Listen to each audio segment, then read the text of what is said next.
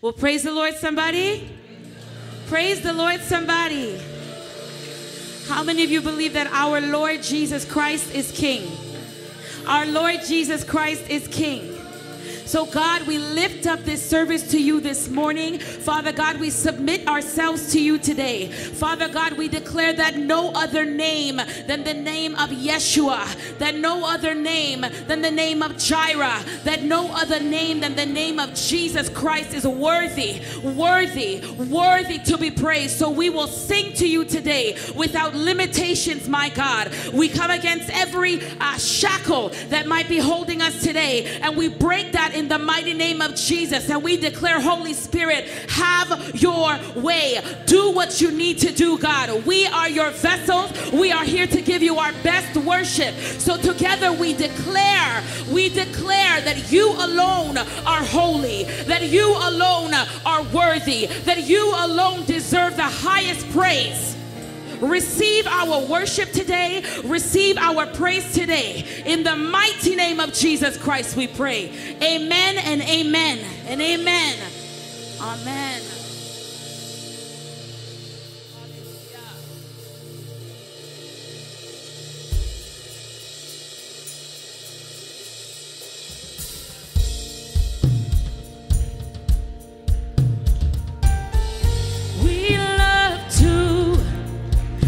Your name, it's something we cannot explain. That happens when we proclaim your great name, your great name. We love to call your name. Something we cannot. That happens when we proclaim.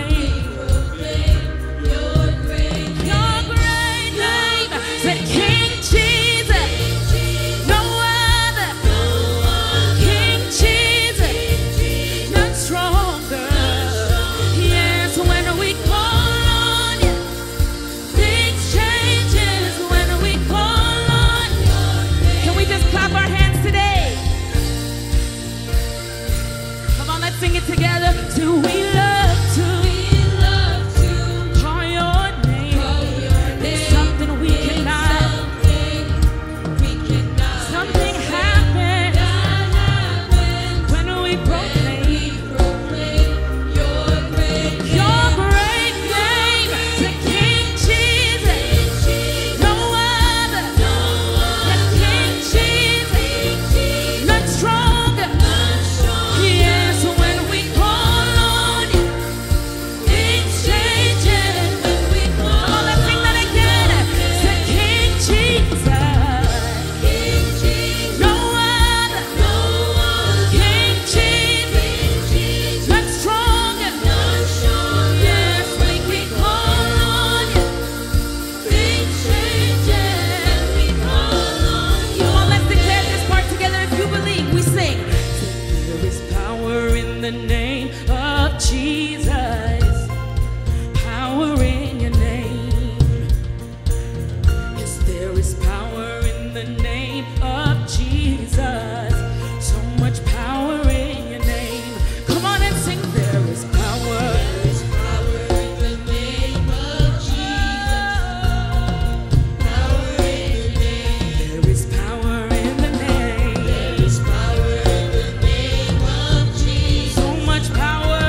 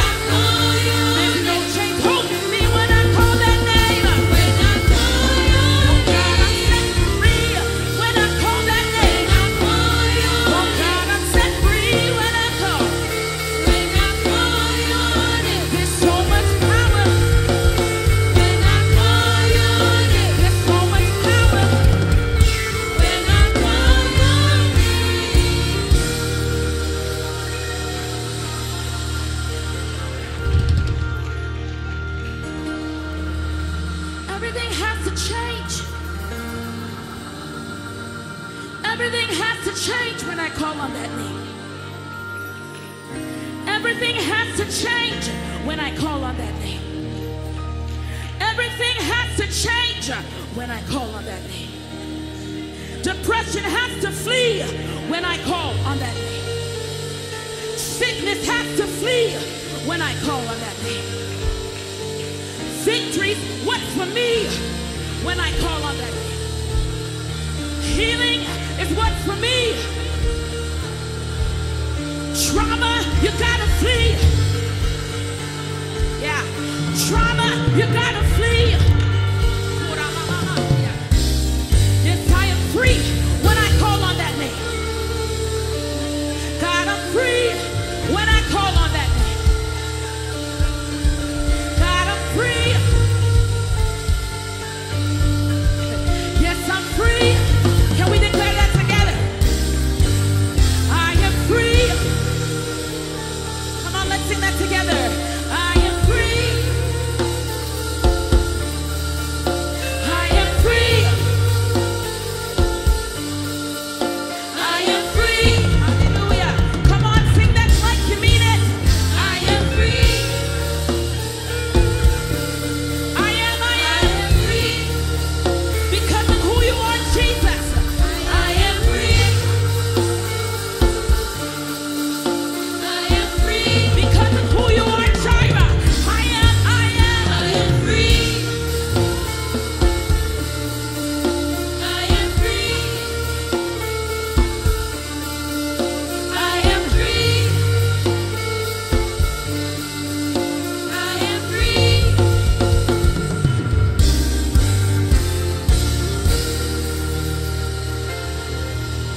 Hallelujah. Hallelujah. Hallelujah. King Jesus. No other name but the name of Jesus. No other name but the name of Jesus. We honor you today, Jesus. Hallelujah. Hallelujah.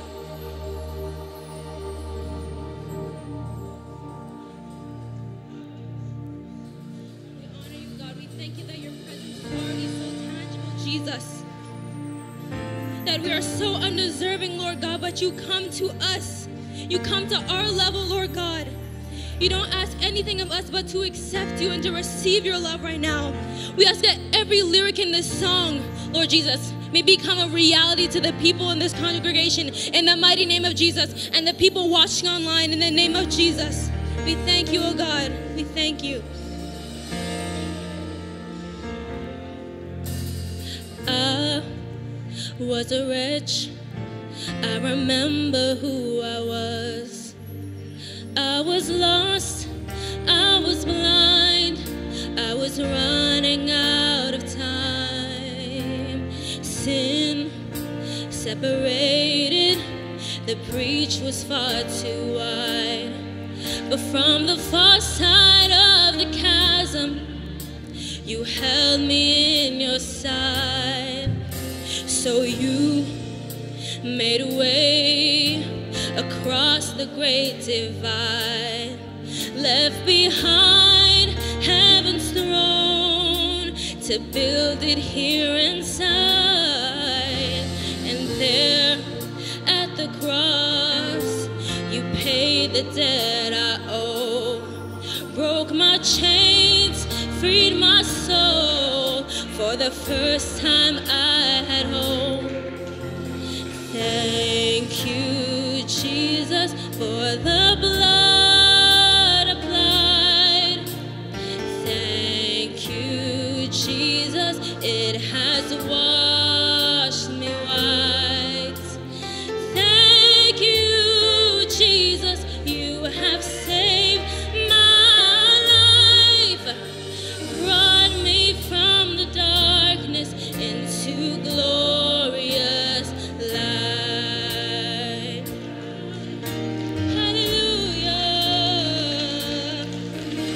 You took my place, laid inside my tomb of sin.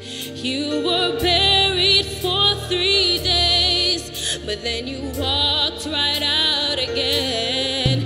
And now death has no sting, and life has no end. For I have been transformed by the blood of the Lamb. Thank you, Jesus, the blood. Thank you, Jesus. Wash me white. Thank you, Jesus. You have saved my life, brought me from the darkness into glorious light.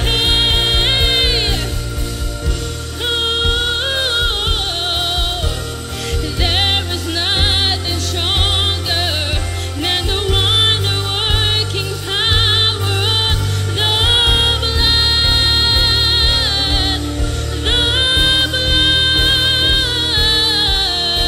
that calls us sons and daughters. We are ransomed by our Father through the blood. The blood. Say there is nothing stronger than the wonder-working power of the blood. Just the blood of Jesus. Just the blood of Jesus. Just the blood of Jesus. Just the blood of Jesus. The blood of Jesus. Say there is nothing stronger than the wonder-working power.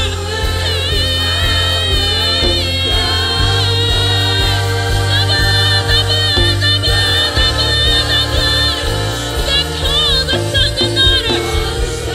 We are ransomed by our Father through the blood.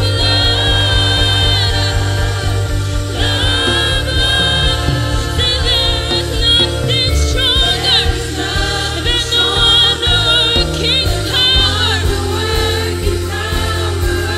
The blood.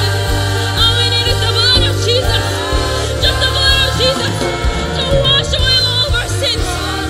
Every single stain is gone by the blood of Jesus. Just the blood of Jesus. Just receive the blood of Jesus. Just receive the blood of Jesus. Just the blood of Jesus. Hallelujah. See, there is nothing stronger than the wonder-working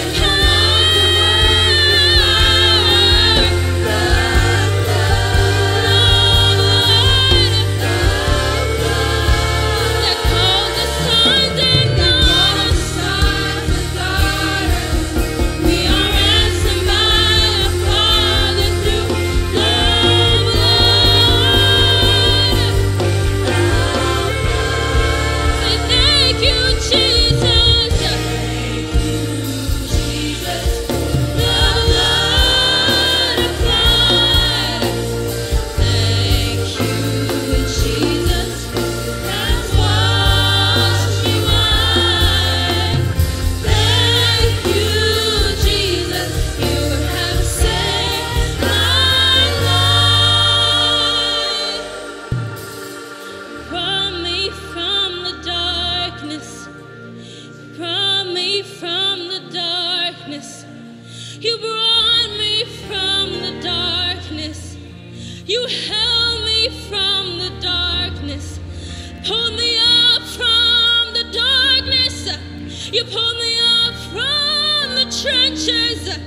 You pulled me up from the darkness of depression. You pulled me up from the darkness of disease, Jesus. You pulled me up from the darkness of the demonic powers, Jesus. Through the blood, Jesus. Only through the blood, Lord God. You pulled us up from the darkness, Jesus. You pulled us up from the darkness just through the blood of Jesus. We just need to receive your blood, Lord God. There's nothing else required of us but the blood. But the blood of Jesus. But the blood. But the blood.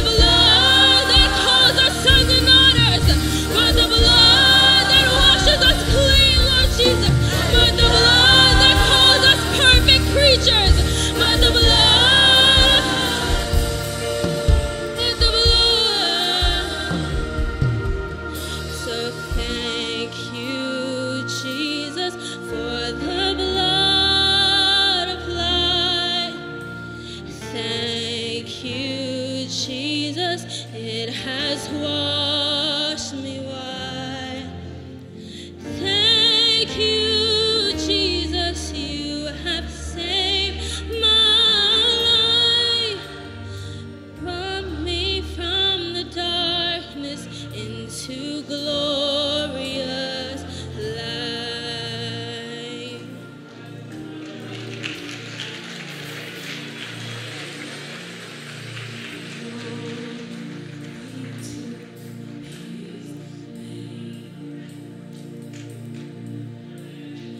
Glory to His name. There was the blood of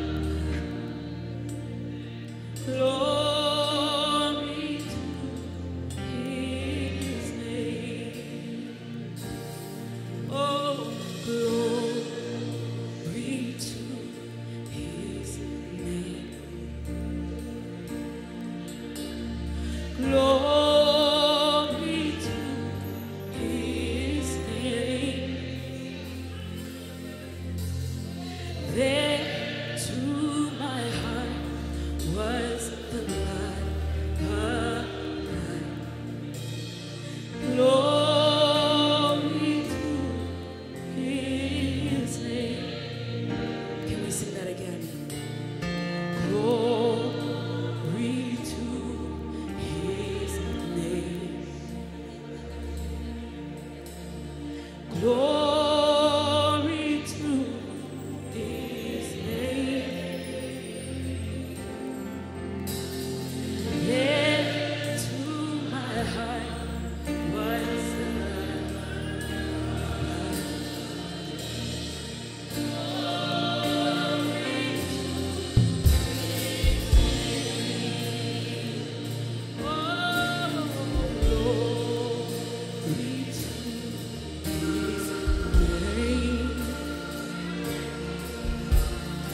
glory to His name. There to my heart was the blood of glory to His name.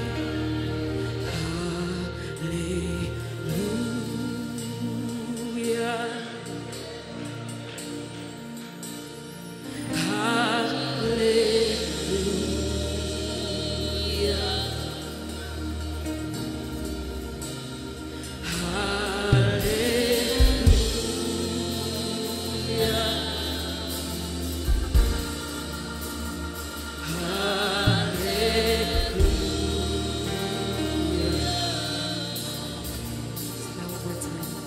Yes, hallelujah, hallelujah,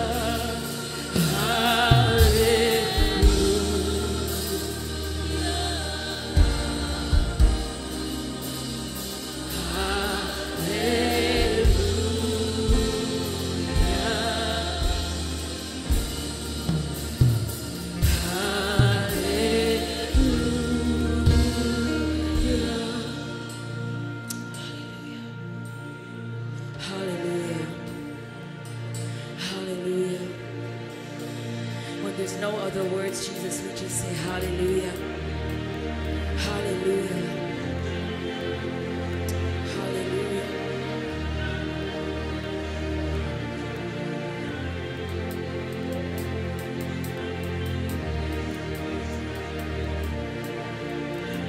Just fill the temple. Hallelujah, hallelujah.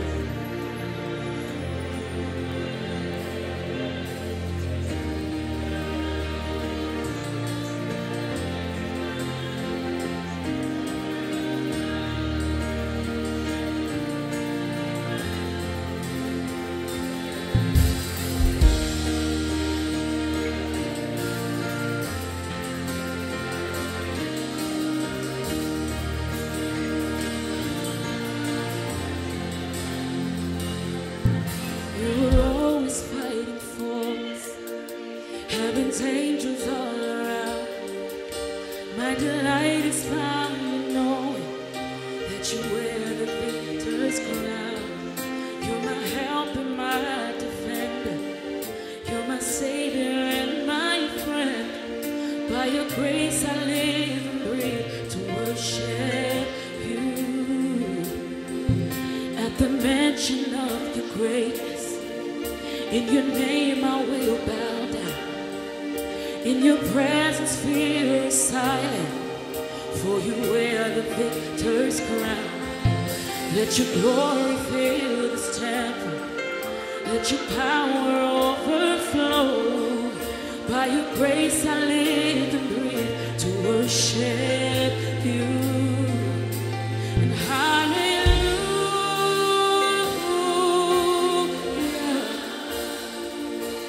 you have overcome, you have overcome. Hallelujah,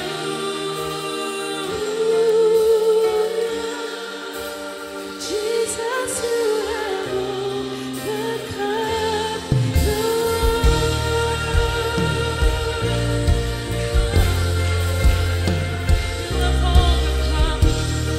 You have overcome.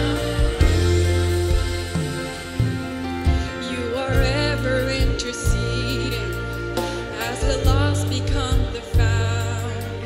You will never be defeated, for you wear the victor's crown. You are Jesus the Messiah. You're the hope of all the world. By your grace I live and breathe to worship. Come on, let's sing hallelujah, hallelujah.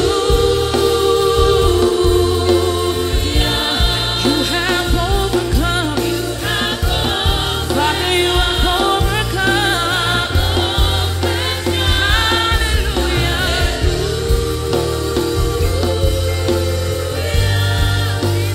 Jesus, you have overcome. God, you've overcome the grave. God, you've overcome the grave. God, you've overcome the grave. So we sing, every high thing must come down. Every stronghold shall be broken. You wear the victor's crown.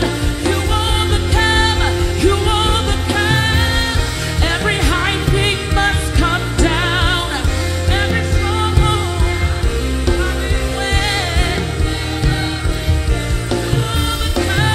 you overcome. To every high thing, Every high thing must come down. every stronghold, Every stronghold shall be Father, you broken. wear You wear the victor's God, you crown. overcome, you overcome.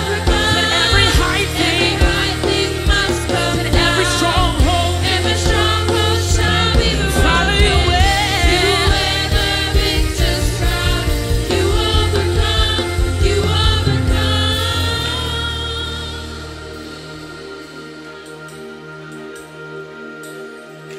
At the cross, the work was finished. You were buried in the ground, but the grave could not contain you, for you wear the victor's crown. Hallelujah, hallelujah, hallelujah, hallelujah, hallelujah, hallelujah. You have overcome. You have overcome. You have overcome.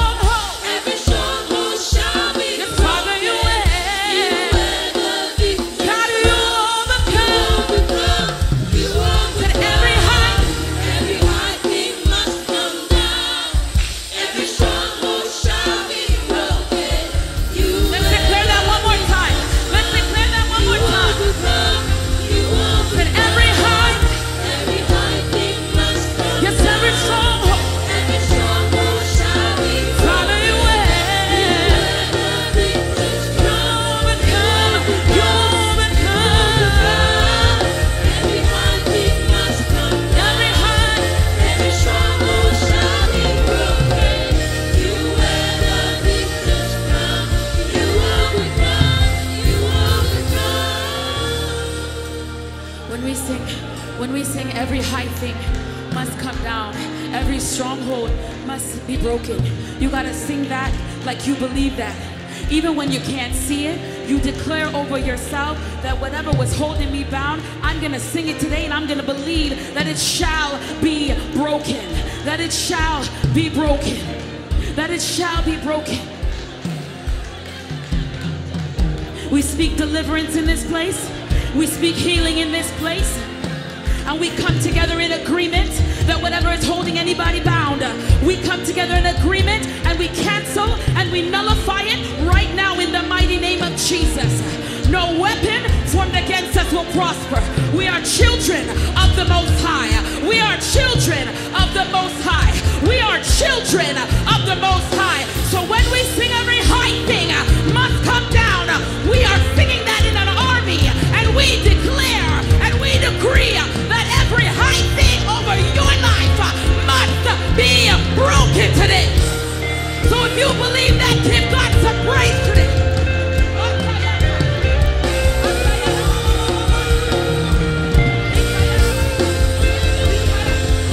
Said every high thing must come down. And every stronghold shall be broken. You wear the victor's we believe crown. That you overcome. Every high thing must come and down. Every stronghold shall be broken. You wear the victor's crown. You overcome. Every high thing must come down. Every stronghold shall be broken. Father, you wear the victor's crown. You overcome. Every high thing must come down. Every stronghold shall be broken. You wear the victor's declare it, declare it, declare it, declare it, declare it. Said every high thing must come down. Every stronghold shall be broken. You wear the victor's crown. You overcome. Every high thing must come down. Every stronghold shall be broken. You wear the victor's crown. You overcome. Every high thing must come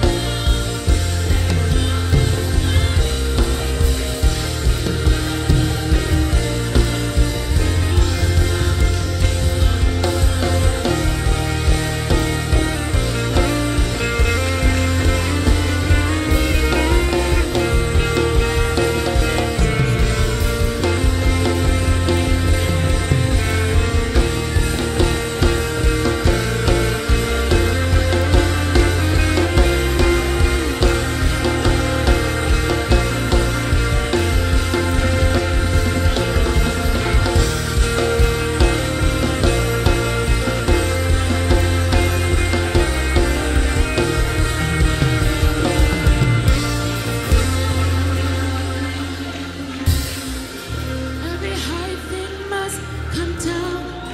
Every stronghold shall be broken. You wear the victor's crown. You overcome. Every high thing.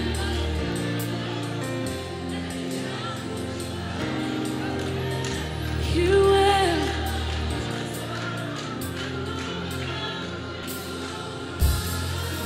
Every high thing must come down. You wear.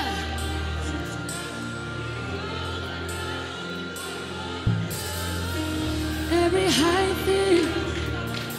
The strongholds.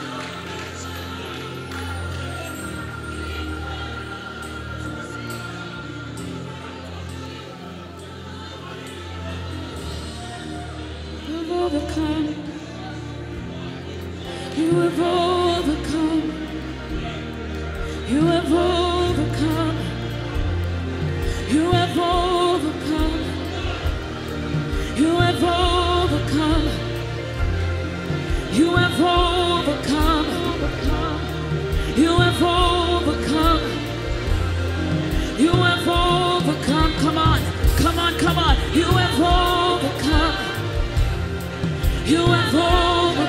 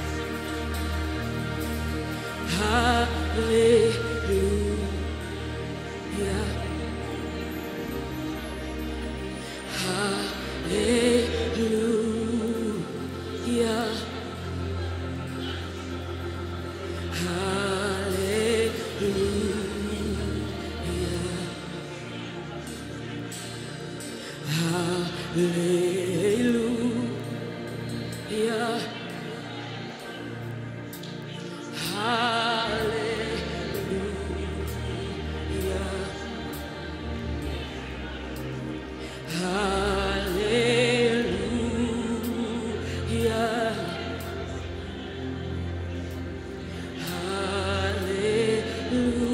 Hallelujah. Can we just say thank you, Jesus? Thank you, Jesus. Thank you, Jesus. Thank you, Jesus.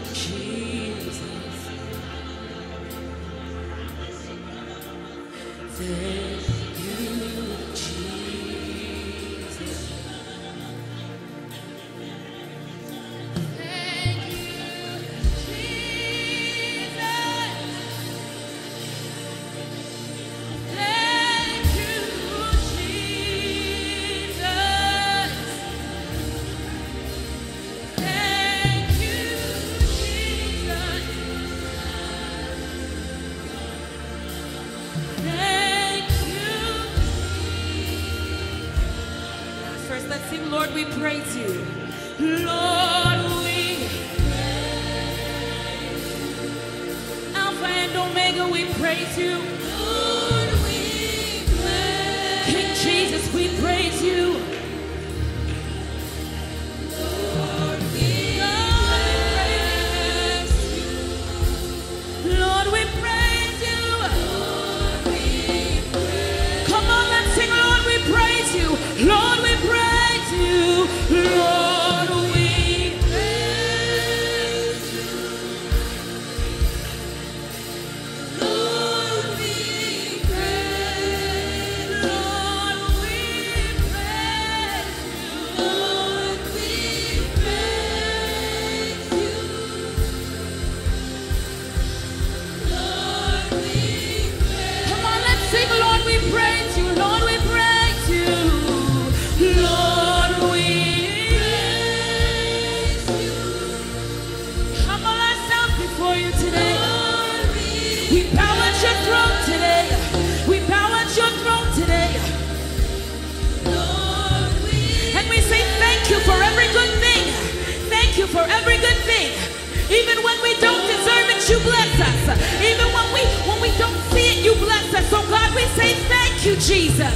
Thank you. We say thank you, Jesus. Thank you, Jesus. You alone are worthy. Thank you, Jesus.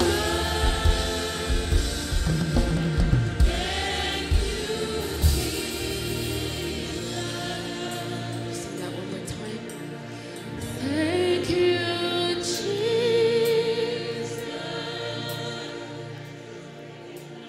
Thank you, Jesus. Thank you, Jesus. Thank you, Jesus.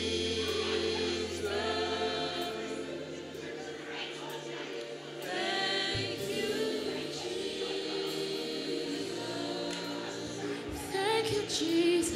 Thank you, Jesus. Thank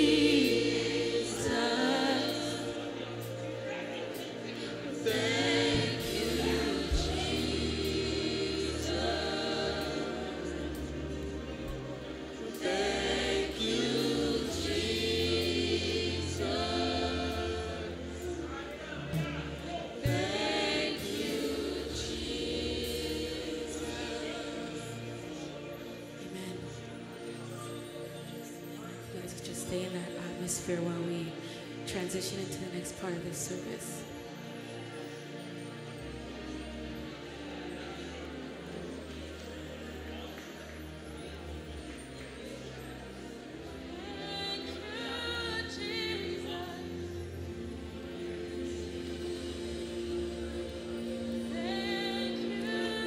Life can bring us storms.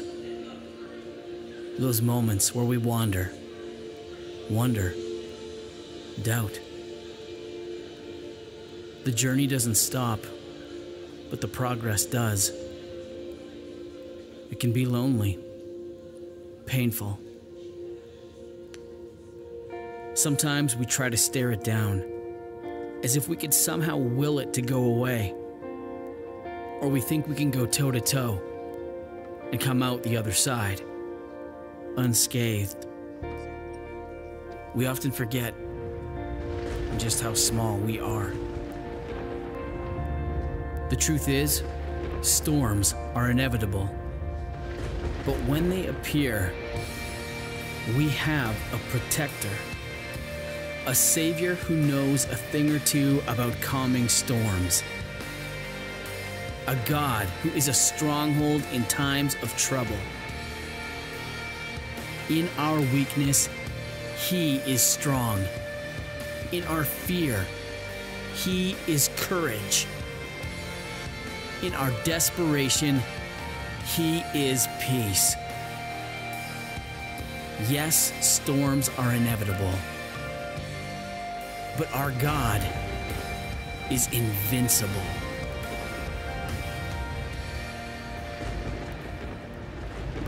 Praise the Lord. Praise the Lord.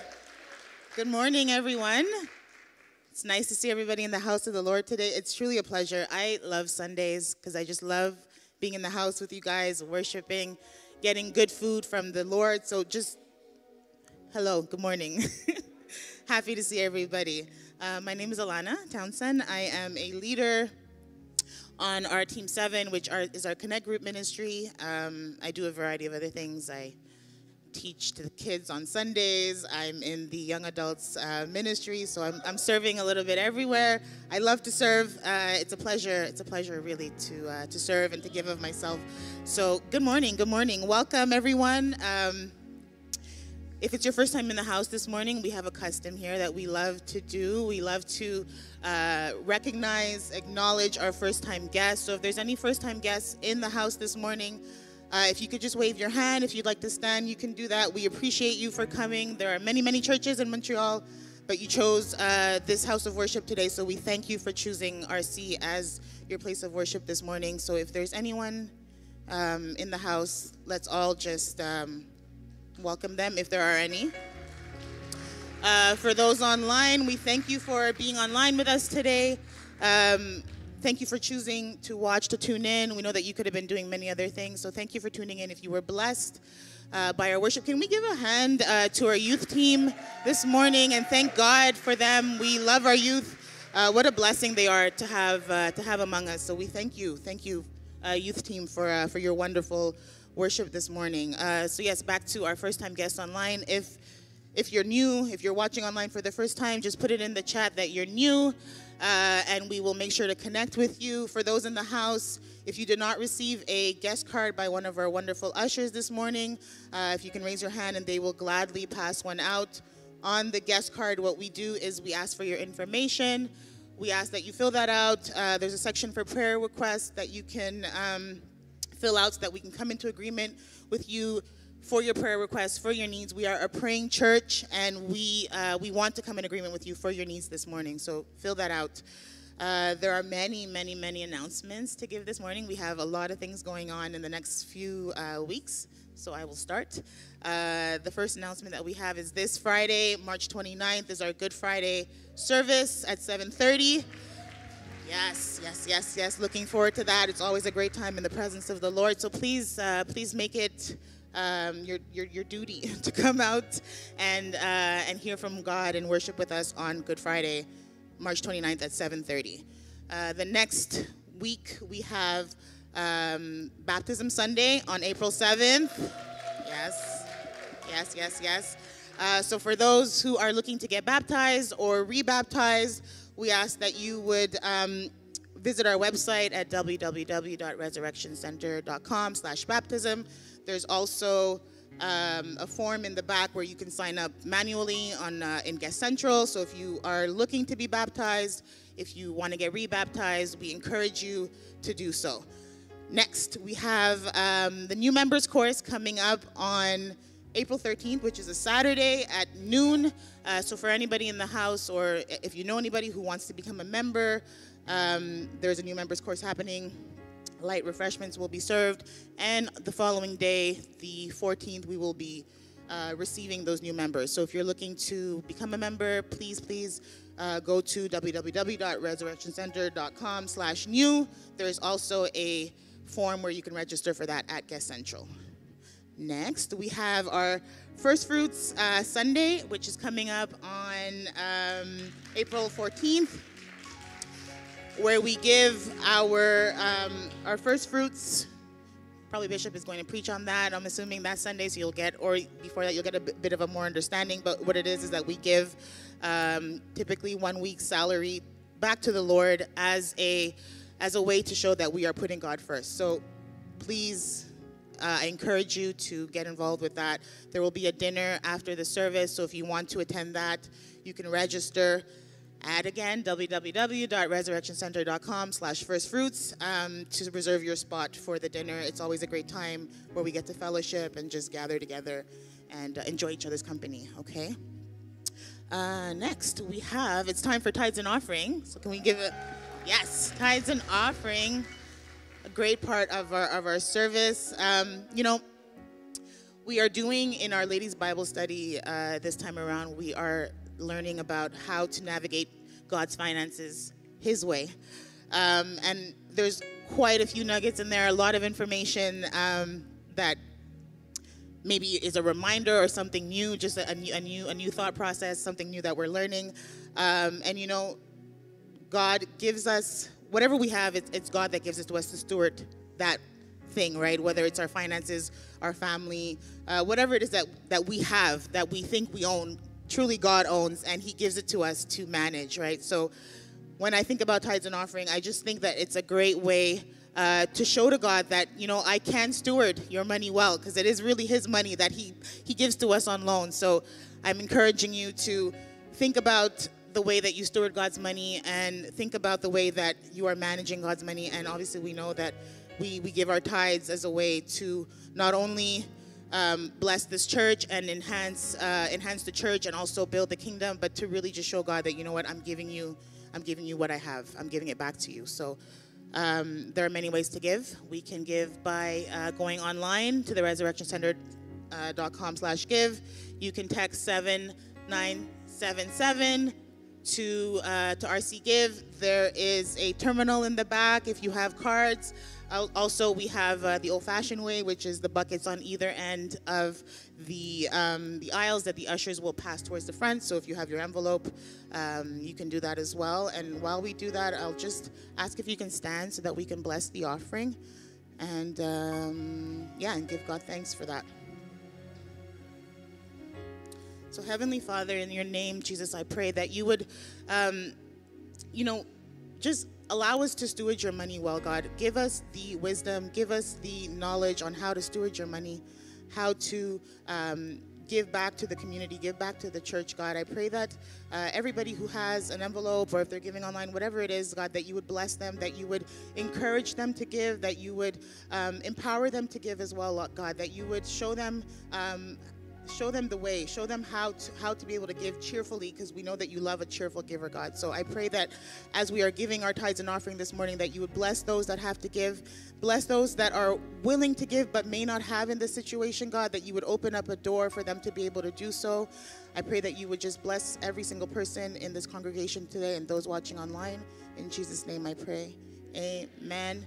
Have a great service. God bless you all, and see you next time. Thank you. I have drifted away. I was distracted and lost sight of the shore. The waves keep growing larger. I thought I could navigate this myself. Without you, I have grown tired and weary. I must realign my compass toward Christ once more. The pages of Scripture become my map, leading me through the tumultuous waters. With dedicated time spent with God, I feel the waters start to recede. I remind myself who my God is. He calls himself the mighty God, the Creator, Father, the God Most High, Prince of Peace, the beginning and the end.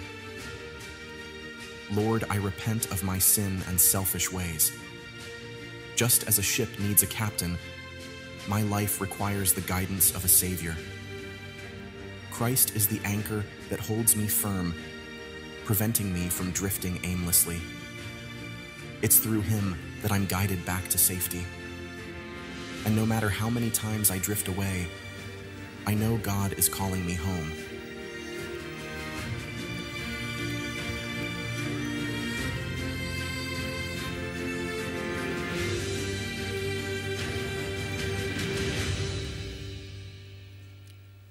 Praise the Lord. Can somebody praise the Lord? Amen, amen, amen, amen. We have a couple that recently reunited here in Canada. I'm going to ask them to come on down. Pastor Caddy, I believe it is, and his wife. Are you guys in the building? No? All right, no problem, no problem. Thank you. Amen. We bless them in the name of Jesus. Anyway, his wife was there in Canada for 4 years, and he's recently made his way to Canada, so they just wanted us to pray over them. So we bless them in the name of Jesus. Amen. Can you just stand with me just for a moment?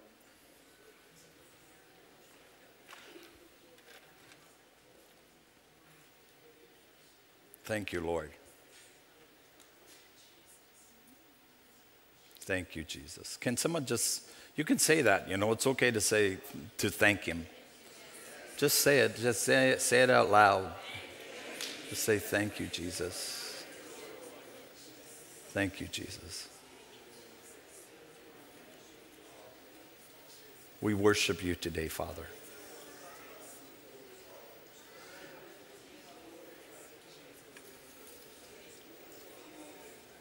Yeah, that's right. Take your time. Let's welcome the Spirit of God. He's been here all day. Jesus.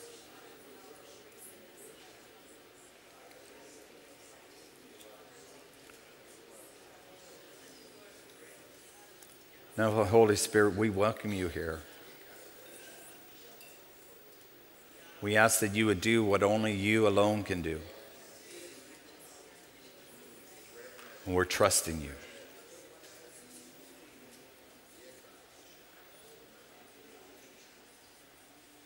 Thank you, Jesus.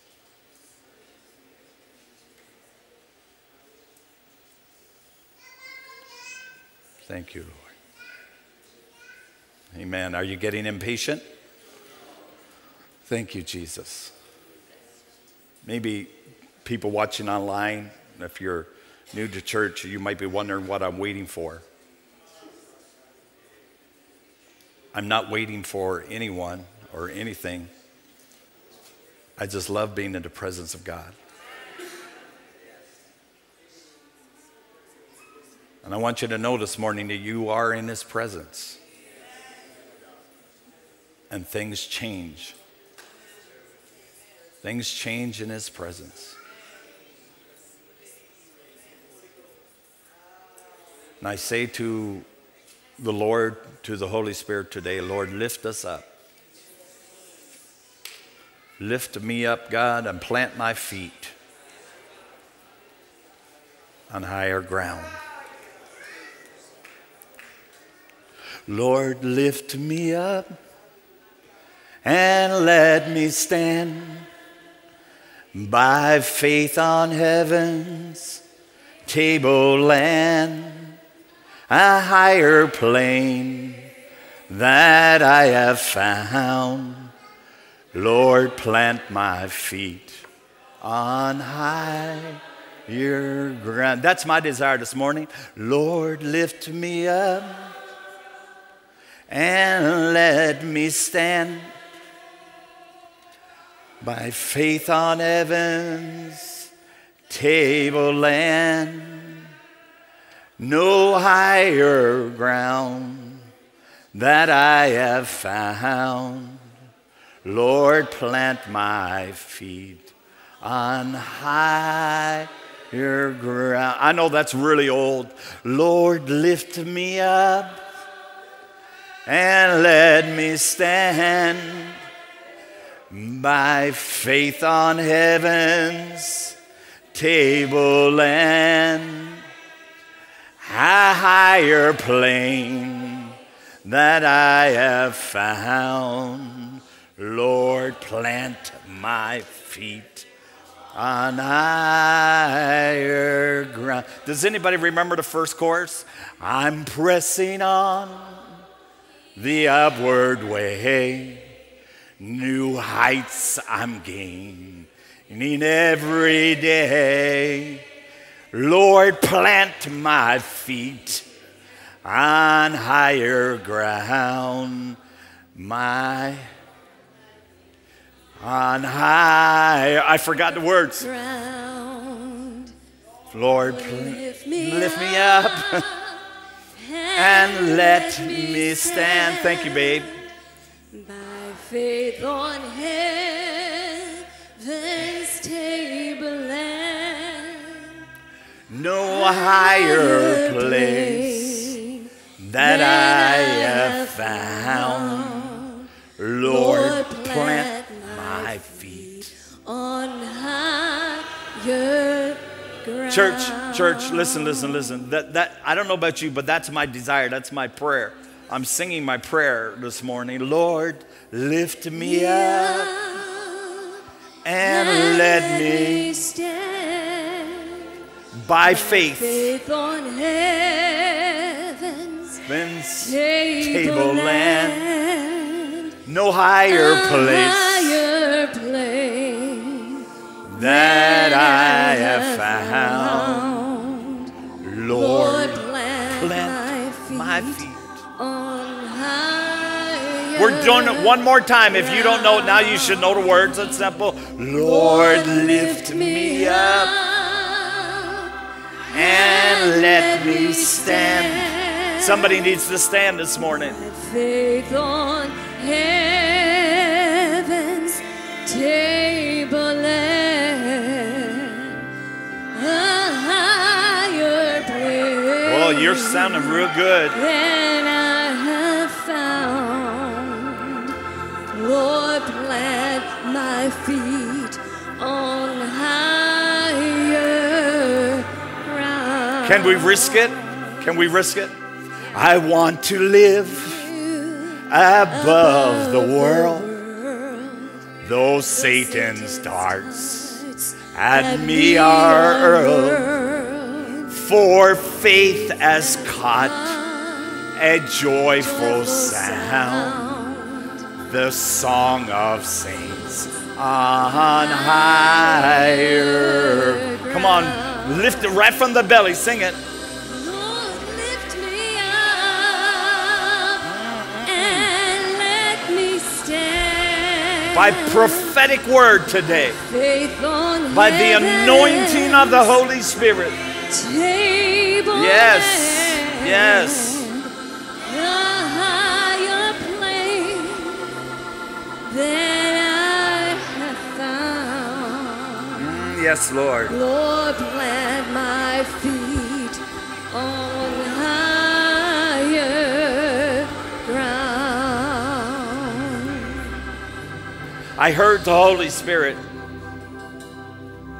I heard the Holy Spirit say, the secret to revival, the secret to the next level anointing, it requires several key ingredients. And the first ingredient is an ingredient called hunger. Family, God is looking for a generation of hungry, thirsty people with a deep-seated desire to experience thy kingdom come.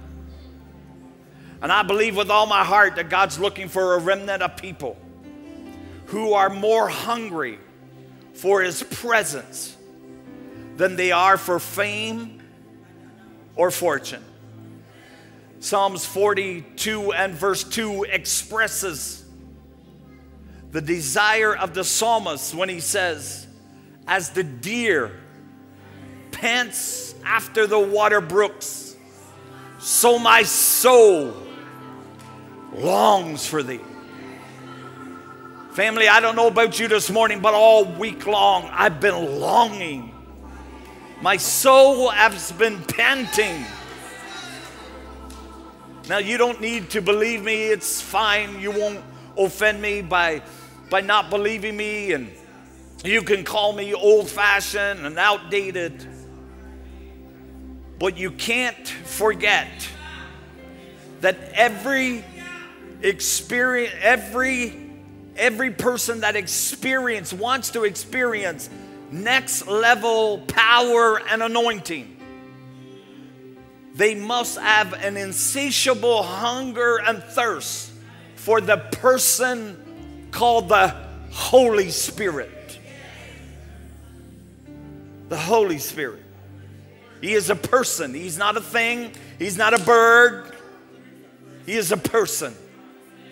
And Acts chapter 1 and verse 8 tells us that after we receive the power of the Holy Spirit, the power of the Holy Spirit, there is power in receiving the Holy Spirit.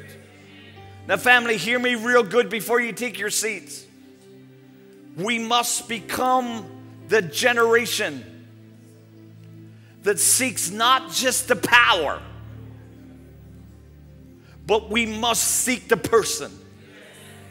Do you hear me today? You cannot receive the power of God while ignoring the person of God. The secret to experiencing all that God has given to us or wants to give to us is in the person of the Holy Ghost. Do you remember that after Jesus' resurrection, he appears to at least 500 people? But yet, the instruction from Jesus after the resurrection was, go and tarry and wait to be endued with power that was promised to every person. See, watch this, church. I'm teaching here just for a moment. According to history, 380 people missed the birthing of the New Testament church. They missed being there in person on the day of Pentecost. And probably these 380 people missed it because, much like us, we were far too busy. Because after all, these 380 people that could have been in the upper room but couldn't wait, they were taking care of business. They probably had families to look after, things to do, places to go, and people to see. And after all, church, why would anyone want to wait in a tiny room? I've been there. It's not a very big room. The room that they say was the upper room is a very tiny room. I can't even imagine how 120 people waited in that room. So maybe they didn't want to wait for that long because it was inconvenient. Can you imagine being in the room waiting for day after day? Some historians say that they could have waited up to 10 days. But we can't wait 10 minutes. I want you to get this, church. Next level anointing will require your willingness to do something that you have never done before. Wanting a next level anointing without having a relationship with the source of that anointing is a grave mistake. We must be willing to wait. And I want you to hear this, and if you can, I want you to write it down or tuck it in your spirit so you don't forget this. There is always a next level with God, regardless of the level where you are operating currently. Some of you are baptized, filled with the Holy Ghost. Over the last few weeks, so many of our youth were baptized with the evidence and with the speaking in tongues. And I want you to hear me, young people, there is still more. Whatever you've experienced in your relationship with Christ, there is still more. And I prophesy to you today that something big is coming. No, I understand some of you don't get excited over that because your faith is not there. But let me tell you something big is coming. And I heard the Lord say that it's not even about if something as big is coming. It's about if you're willing to be hungry. Are you hungry enough to do whatever it takes to be in the right place at the right time to receive what's coming? Anything that comes from God is big. The Bible says if you are willing and obedient, you will eat the good of the land. It's not good enough to be willing. Most people are willing, but we're not obedient. You've got to be willing and obedient. I know you're waiting to sit down, but can we pray? I'm not wasting time. God knows I'm not trying to waste your time.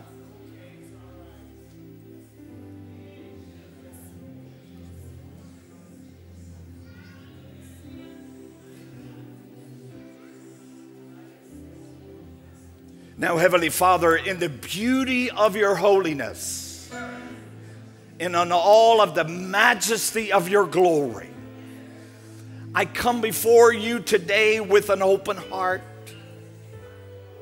desiring nothing more than for your Holy Spirit to take total and complete control of my life and the lives of the people that's in this building and watching online.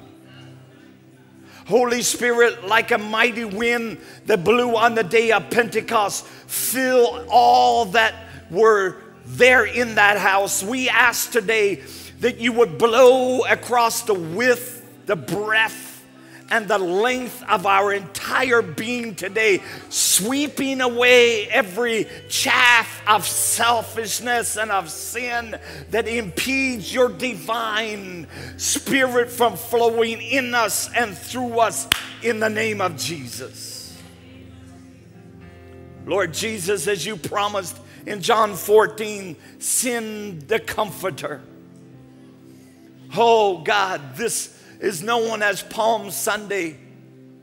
This is the week of passion that we're about to enter into. It's the week, Father, leading up to your Son dying on the cross for all of humanity. I ask today in the name of Jesus Christ that you will send that spirit, that anointing that had to invade Jesus to carry him to the cross. I ask in the name of Jesus that you will allow that Spirit, the Holy Spirit, to rest in this house. I ask you to reveal to us the mysteries of the deep hidden things of your kingdom. Holy Ghost, there's some things that are hidden that needs to be revealed. And I ask in the name of Jesus that you would reveal it. Help us to walk in purpose, on purpose, with purpose. Empower us today, Father, for a life that glorifies your name in word and in thought and in actions in Jesus' name. Holy Spirit, we invite you to flood our hearts today like never before. Take the throne of my heart on the hearts of our people. Be our guide, be our counselor, be our ever-present help in time of need. Holy Spirit, Suramande, Libusukotaramande. May your fruit blossom in our lives, displaying love, joy, peace, patience, kindness, gentleness, faithfulness, self-control. May every person that encounters us, God, may they see the fruit of your Spirit. Holy Ghost, set us like a great light upon the hill that gives light to the whole city in the name of Jesus. Holy Spirit of God, in our moments of weakness, be our strength. When confusion clouds our way, be our clarity. In times of sorrow, be our comfort and our joy. Illuminate our paths with your light. Guide us through the darkness and lead us into the abundant life according to John 10:10. And Holy Ghost, in moments where we've got to make decisions, we invite you to be part of our decision making. Lead us and guide us. Grant us wisdom that comes from the throne room of God. Lord, we invite you, we invoke your presence today. Transform us from glory to glory, and may everything that we do and accomplish bring glory to the name of Jesus. Holy Spirit, walk up and down these aisles, in between these chairs. Lord, I sing you and ask that you would visit somebody that is thousands of miles away that's watching online. Invade their office, invade their home, invade their car, invade their back porch, wherever they're watching from. Father, let the anointing that's resident in this house visit somebody right now. Heal them, set them free in the mighty name of Jesus. We surrender today. Come on, church. Would you just take a moment before I begin to preach and just surrender? Just surrender. Holy Spirit, may our lamp of oil never run low in the name of Jesus. And Lord, I ask that you will give us oil that we can share with other people. And Lord, may they catch fire. I said, may they catch fire. May they catch fire in the name of Jesus. In the name of Jesus. Light us on fire. Light us on fire, Father, with the power of the Holy Spirit. As you did for the 120 in the upper room, light us, set us ablaze. Lord, let the light of the Holy Spirit shine through Lachine, shine through Montreal, through Quebec, through Canada, and around the world in the name of Jesus. In the name of Jesus. Can you just say, I receive?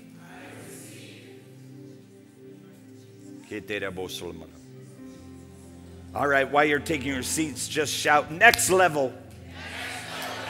In fact, at least 3 people, high five, 3 people, and tell them next level, next level.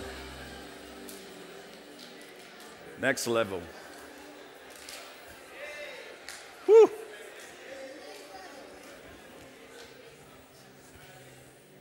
You don't want to miss next Friday night, guys.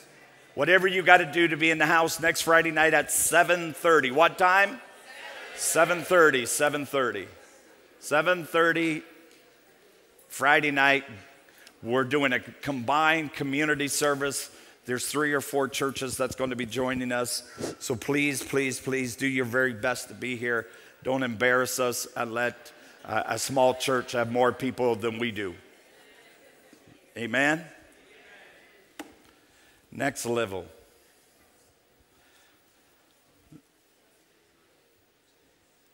I cannot leave the text that I started in this sermon series more than 3 weeks ago now. And the text that I started with is found in Proverbs 14, verses 12 to 14, and it says, I'm going to read really quickly. It says, before every man there lies a wide and pleasant road that seems right, but ends in death. Laughter cannot mask a heavy heart. When the laughter ends, the grief remains. And verse 14, the backslider gets bored with himself. The godly man's life is, well, let me try that again, because you didn't sound very excited. The godly man's life is, the godly man's life is exciting does not mean it's exciting because we don't have any problems.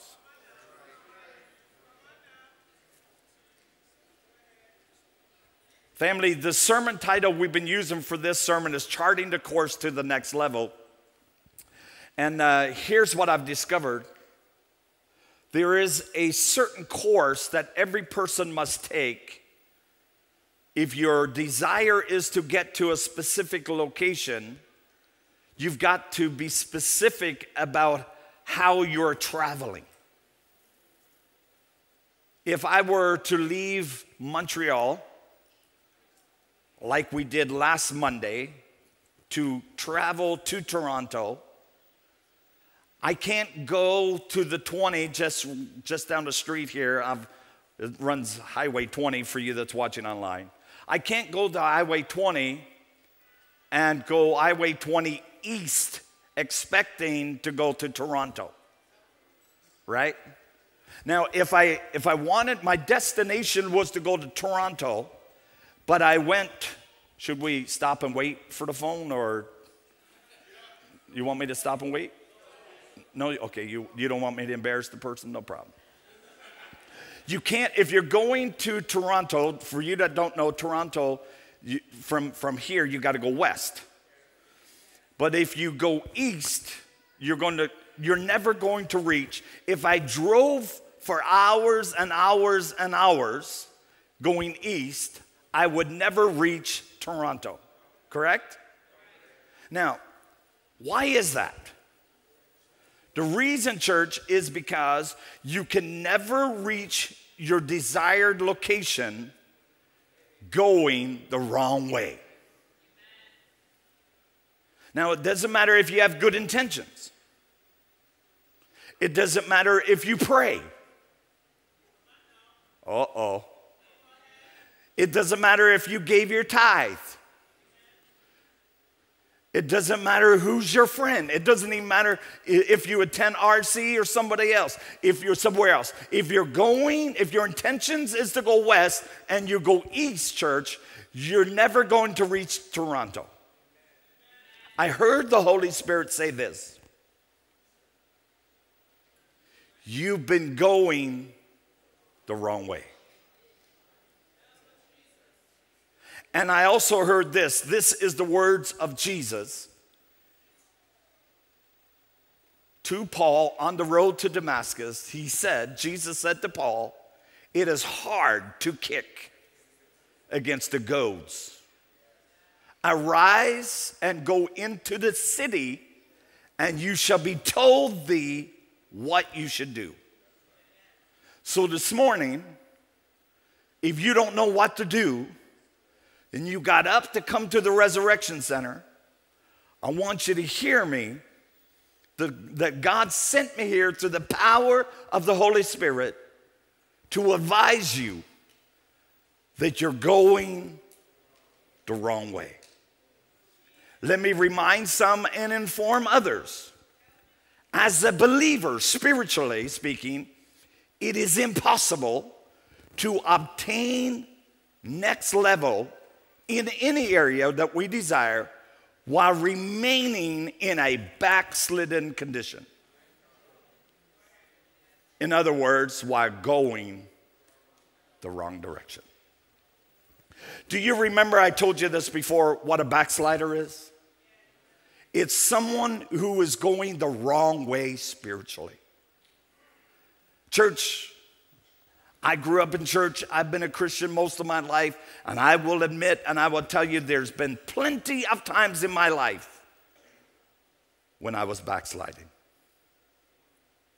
Because if I am not growing towards Christ, I'm moving away from Christ.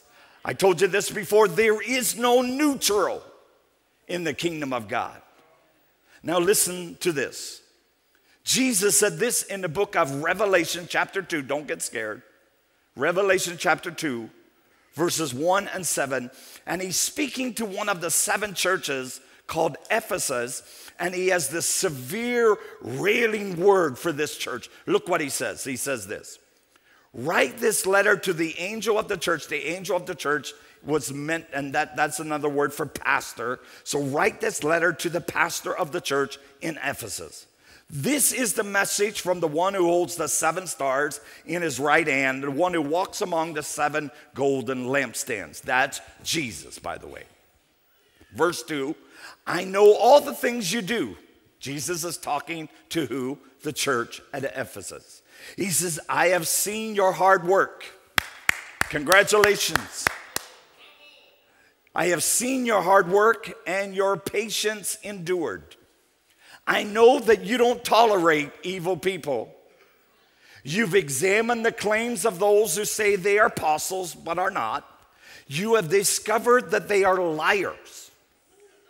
You have patiently suffered for me without quitting.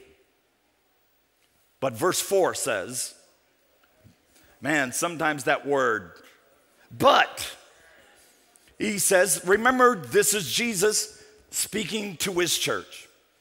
He says, but I have this complaint against you. You don't love me. You don't love me or each other as you did at first.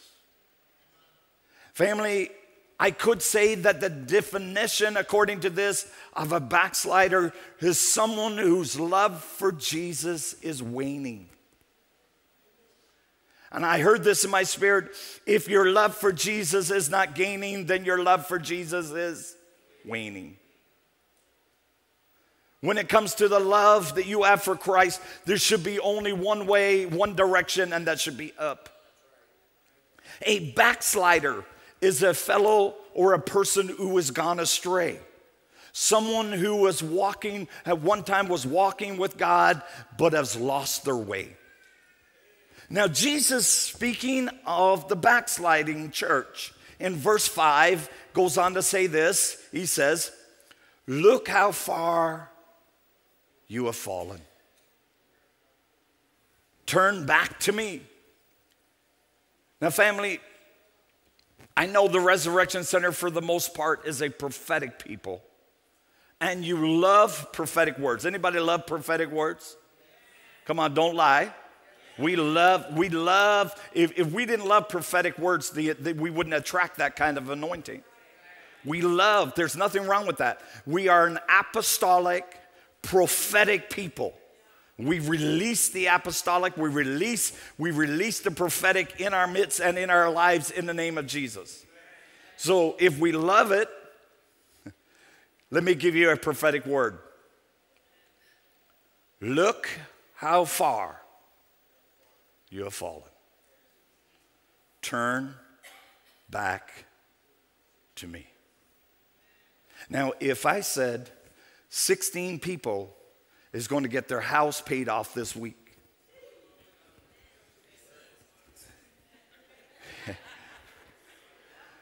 it wouldn't even matter if you're prophetic or not. Every person that's got a huge mortgage beyond their feet saying, let me be one of the 16. And all that would do, and you know what? Let me tell you this. I'll just drop this on you. Sometimes when a prophetic word is released, even if you're not believing for it, you can grab it and apply it. You activate the prophetic word by receiving it by faith. So if I said that, you'd be on your feet, yes.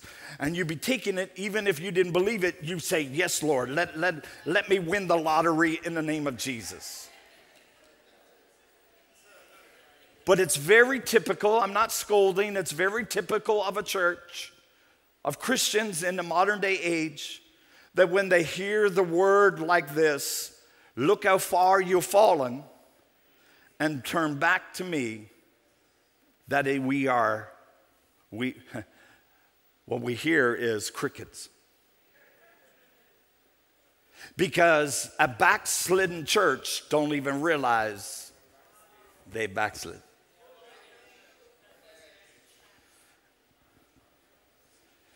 Then Jesus says this, and do the works you did at first. Then he says this, if you don't, hey, Jesus, don't worry, it's going to get better. If you don't repent, Resurrection Center, if you don't repent, elders, deacons, bishops, apostles, prophets, if you don't repent, I will come and remove your lampstand from its place among the churches. Now listen to me carefully, Resurrection Center. It matters not how much talent we have. It does not matter about the greatness of our works. Works and talents can never replace having Jesus at the center of your life. In fact, I decree and declare by the word of God through the prophetic anointing that rests upon this house that Ichabod would never be written above our doors in the name of Jesus. Hey, the word Ichabod actually means inglorious. It means there is no glory. But this will not be my story. No. Come on, somebody needs to help your pastor push. I said, this will not be my story. This church, this will not be the manifestation of this ministry in the mighty name of Jesus. We will not settle for an Ichabod experience in the name of Jesus. In fact, let me say it like this. I rebuke the spirit of Ichabod that's trying to invade this ministry in the name of Jesus. We want an authentic, real move of the Spirit of God like we have never experienced before. And when the real, authentic Spirit of God begins to move in our midst, the first sign is repentance. If the church wants the world to know Jesus, judgment must first begin, according to the word of God, in the house of God. Brother Glenn, he's talking about you and I. Judgment, that means we need to repent of everything that looks like self, everything that looks like sin. We've got to get to a place where we deal with ourselves so the glory of God can manifest. I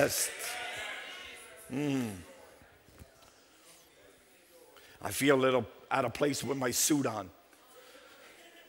with all these young people with jeans on. Hey,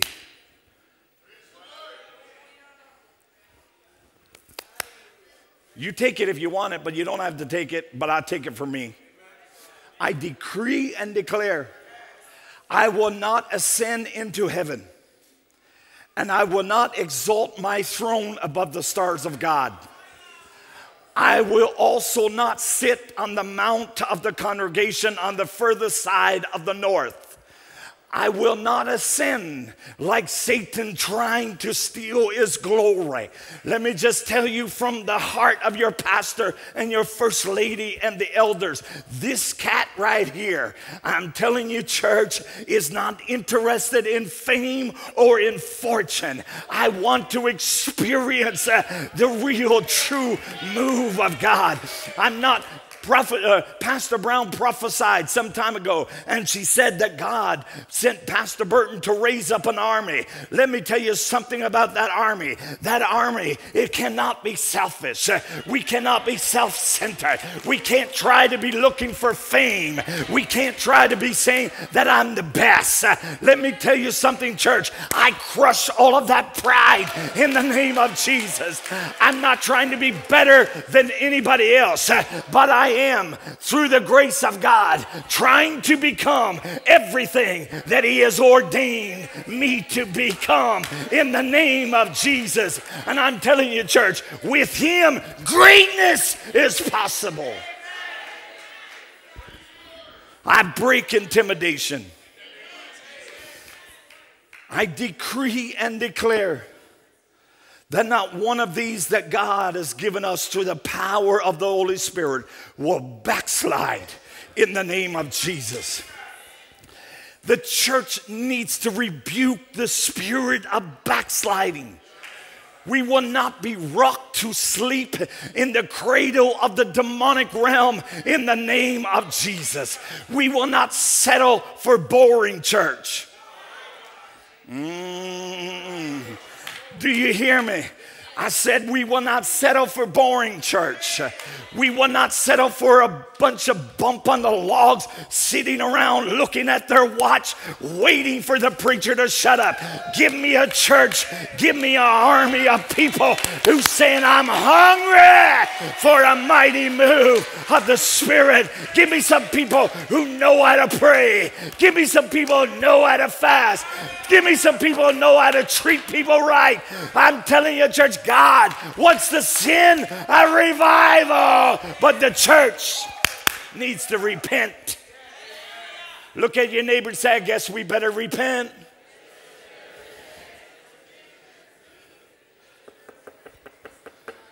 We are not going to settle for a prayerless church. By the way, our monthly prayer meeting, we have weekly prayer meetings, but our monthly prayer meeting, first Friday of every month, from 9 to 12, we're going to be waiting on God. When? First Friday of every month.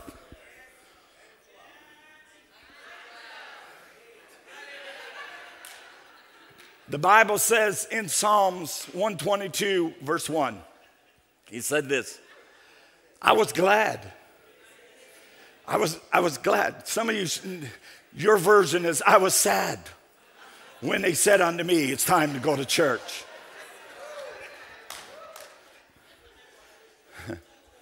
I was glad when they said unto me, let us go where? Into the, hey, I just heard a revelation. I heard say, Dave, the right reason why people are sad rather than glad is because they're not going to the house of God. Because, let me tell you something, you can get what you get in here without the presence of God at the Bell Center.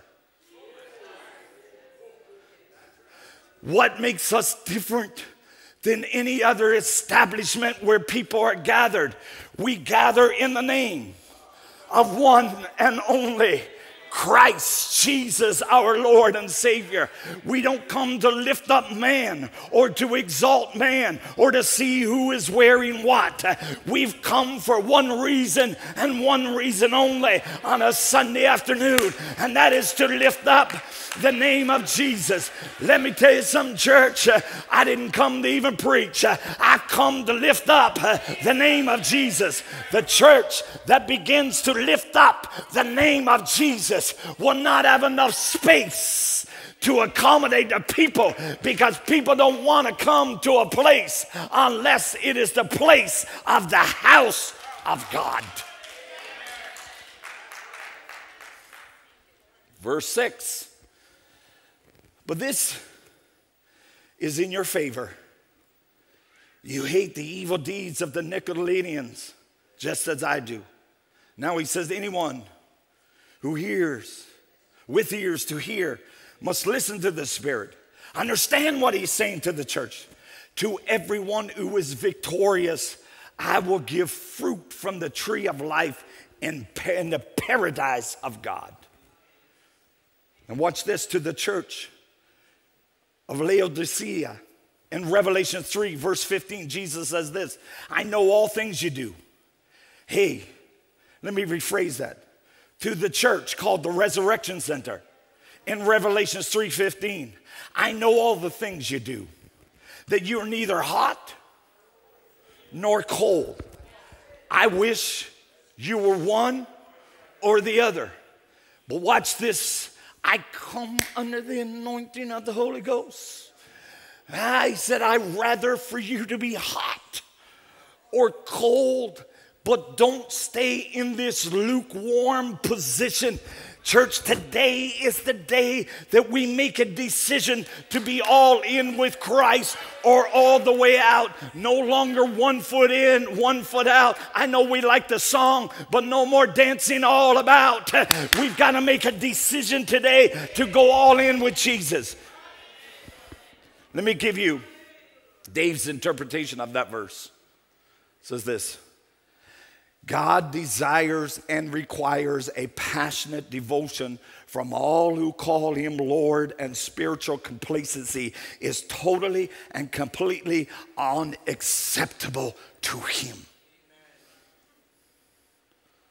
Now, it's been 3 weeks. I've been trying to give you a list of symptoms. I've been trying to give you a diagnosis to diagnose the virus called backslider. And I've only given you the first one in 3 weeks. And next week it's rise. Someone needs to pray. The first symptom that I gave you was spiritual pride. I dealt with that already. You can go back and rewatch that, spiritual pride. But number two, you might have a virus called backslider if you find a decline in your prayer life. Family, prayer is to your spirit what oxygen is to your body. Without it, you would die. A prayerless church is a powerless church. I don't care how you slice it and dice it. To be a Christian without prayer is no more possible than to be alive without breathing. One of the first indications that a person is on the verge of a full-blown backsliding condition is a decline, or the second is a decline in your prayer life. Listen, and he's doing this. The enemy will even help you succeed in life and give you great wealth and influence if it means that you're going to let your prayer life decline. A decline or an elimination of your prayer life is a sure sign that you've been infected by a backslider's virus. In fact, church, let me say this. It is impossible to have a healthy prayer life and to backslide. God is the lifter of mankind, but he lifts no one except someone is praying. Talent cannot replace the benefit of prayer. Favor, oh, and we love favor, but favor cannot replace the benefit of prayer. Money cannot replace the benefit of prayer. Without a concentrated, fervent, dedicated prayer life, you will never rise to the next level. The reason why some of us have not been lifted in this church is because we have not made the connection between the lifting and the prayer life. You can get more education. And education is good and it can lift you, but it can't sustain you. Prayer is the only thing that can lift a man out of sin. You know, many people around the world was sad this week because the princess in England was diagnosed with cancer and it was reported. And I said to my wife, I said, babe, that's proof that you can have all the money in the world and you can have all the fame in the world, but it doesn't mean that you're protected. It doesn't mean that you can't get sick. Let me tell you something, church. There is only one that can protect a man or a woman from sickness, and his name is Jesus. Let me tell you, man can lift you. Oh, yes, man can lift you and put you in some amazing places, but only God can keep you there. God can give you a house, but he can't, but only, some man can give you a house, but only God can give you a home. Oh, I had a nice ribeye steak last night. My money bought me the ribeye steak. My appetite came from God. Because only God can give a man appetite. You can have the money to buy the steak, but I'm telling you, without his breath, without his blessing, without his favor, some of you are being increased and you're being lifted, but do not forget who did the lifting. Oh, because it's so easy. It's so easy that now when things look so good, let me tell you, the greatest thing to keep a man praying is trouble.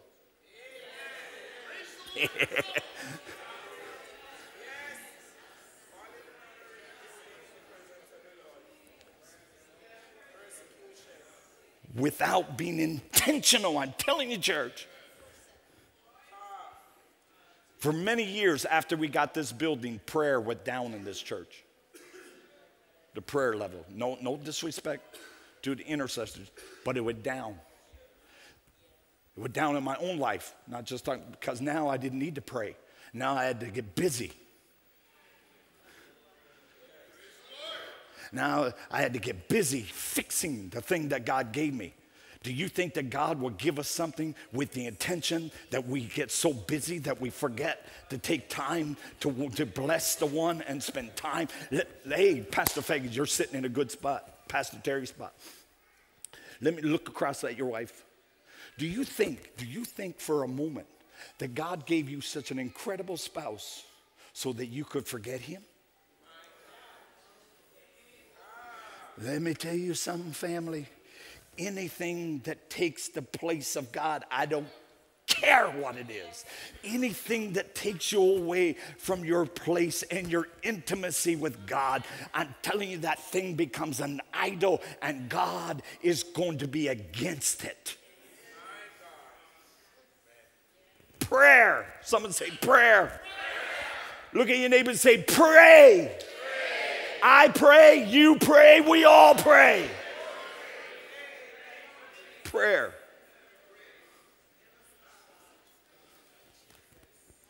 Someone asked this question: when should I pray? And the Holy Ghost answered, men ought always to pray without ceasing. Someone asked, how should we pray? The Holy Ghost answered through Jesus and said, Father who is in heaven, uphold thy holy name. Bring your kingdom so that your will is done on earth as it is where? In heaven. Family, can I exhort you? When things are good, pray. When things are bad, pray. When you're healthy, pray.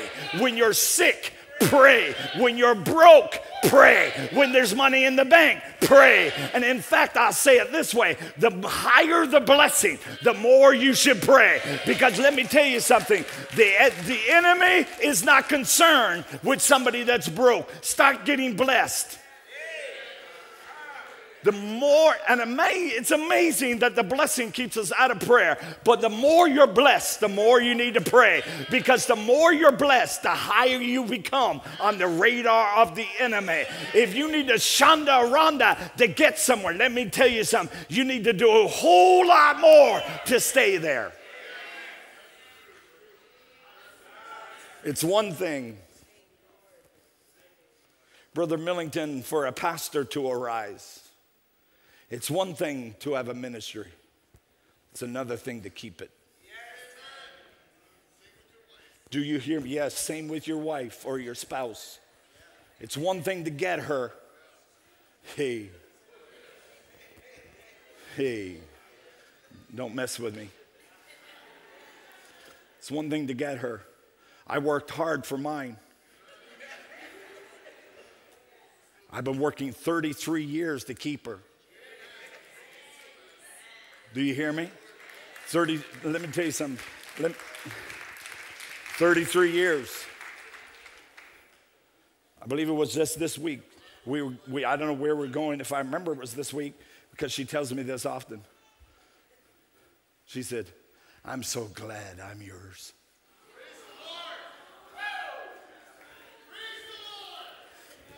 And I'm like, I'm glad you said yes. Let me tell you something, family. Oh, she got the better deal.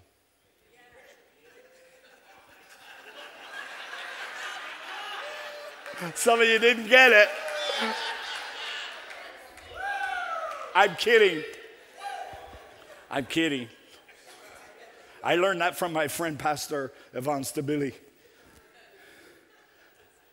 I got the better deal. Oh, Jesus. And some of you don't know it yet, but you got the better deal too.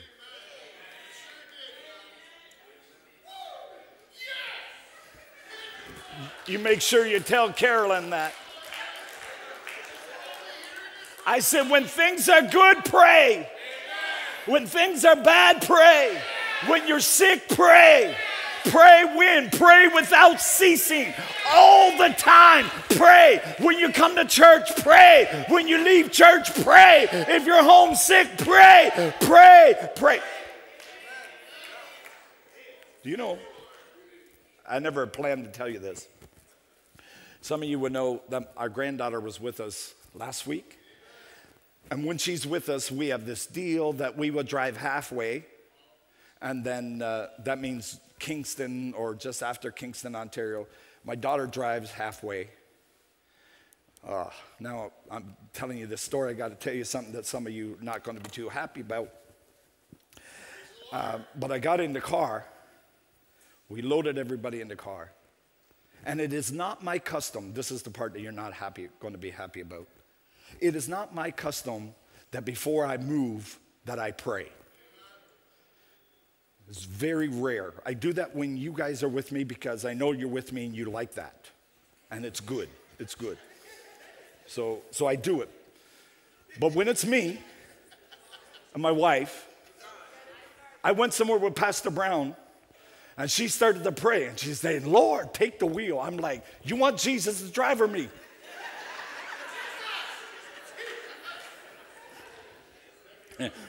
Because right now I'm driving. But anyway, it's not my custom. You're not mad at me, but remember I'm preaching on backsliding, right? It's not my custom that every time I move the car that I pray. It's very rare that I do that. I sat in the car, ladies and gentlemen. I'm not lying. I'm not exaggerating. I wasn't feeling the anointing. I wasn't speaking in tongues. I never felt nothing. But out of my spirit, I started the car and I started praying.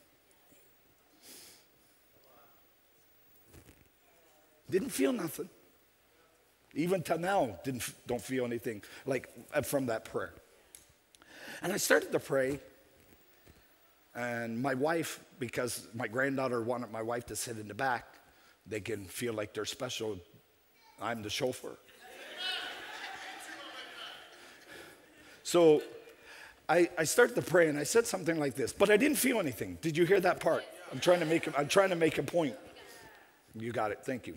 I said, Lord Jesus, protect us today as we drive. And I said, Lord, protect Destiny. Not my custom church, but out of my spirit man. My spirit man knew something. The Holy Ghost knew something that this cat didn't know. I didn't drive, well, maybe 18th Avenue is right there. 19th Avenue is right there if you're on St. Antoine. It's basically a block. I went that distance, and the phone rang. My wife answered, said, oh, it's Destiny. Hey, babe. And she was screaming.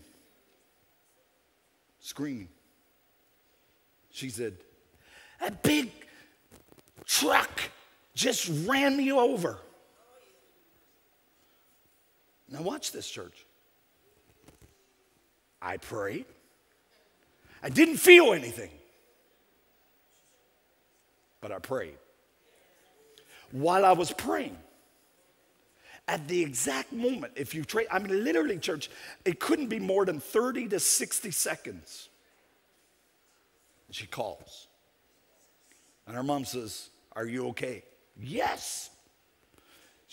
This 18-wheeler, fully loaded, she's in this little matchbox of a car called a Ford Focus or something. And the guy doesn't see her, pulls over in the truck, spins her around, comes back and crashes into her a second time. A second time. Now my granddaughter, she says, I guess it's a good thing we pray.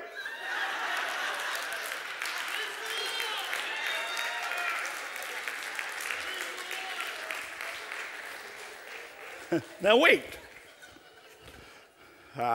Children.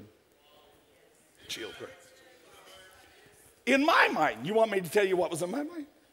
My mind, I thought, that prayer didn't work. Did you hear that?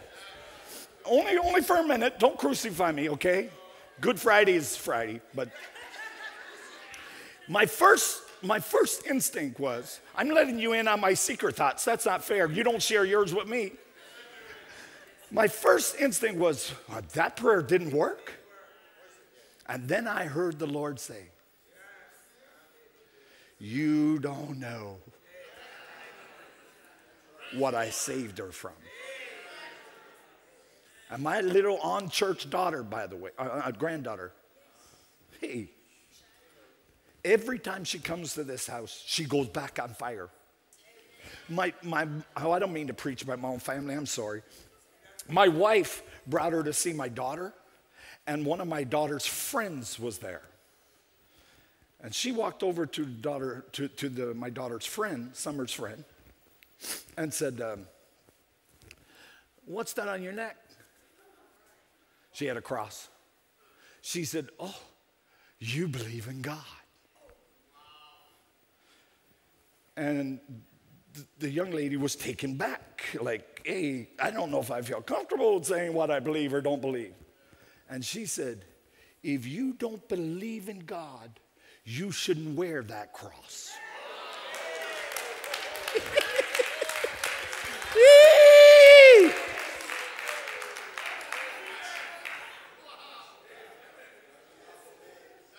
Did you hear me, church?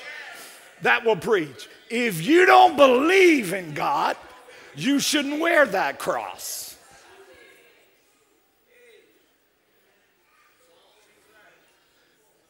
Because backslidden people will wear the cross.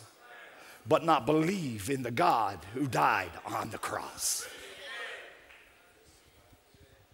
1 Thessalonians 5 and verse 17. Read it with me. It's on the screen. Always keep on praying. Always. Aren't you glad that it didn't say when you feel like it? Prayer is not just a request line. It is our lifeline to God's power and God's presence. Prayer is not supposed to be our last resort. It's supposed to be our first response.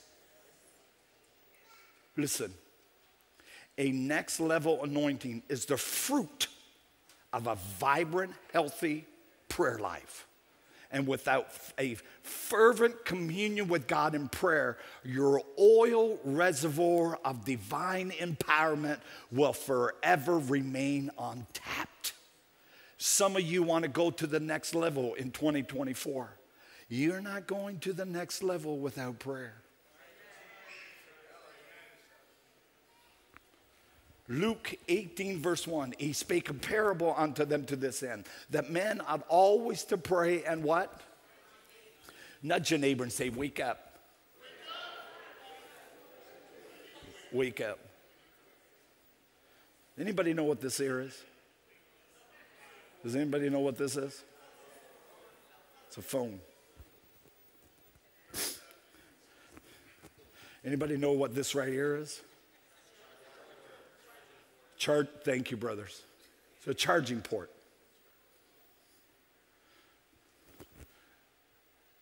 When my battery on my phone goes to red, my whole body starts to twitch. You would think I was demon possessed.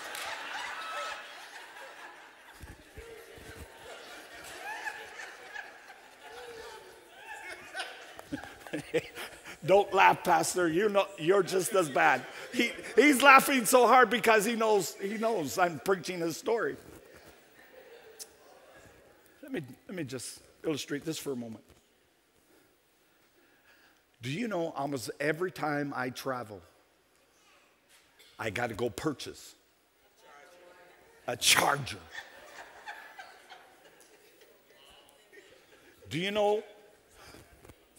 We are so intentional about charging our phone today, people get divorced over fighting about chargers in their home.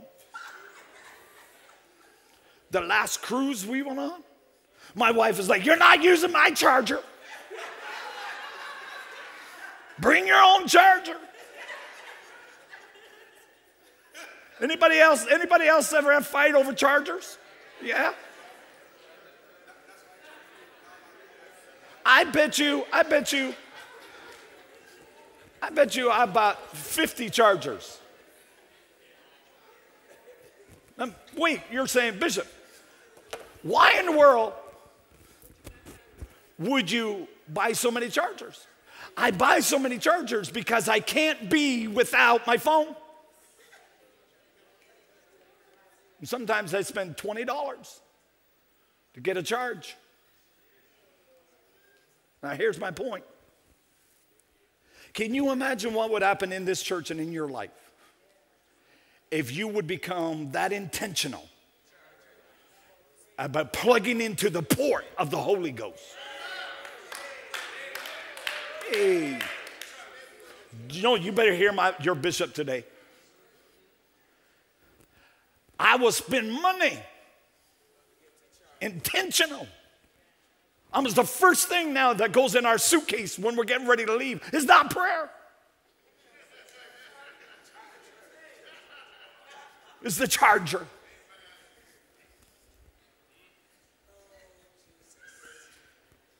The church needs to come back to intentionally seeking the face of God.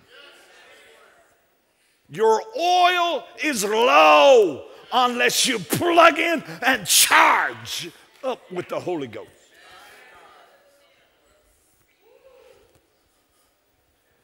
Hey,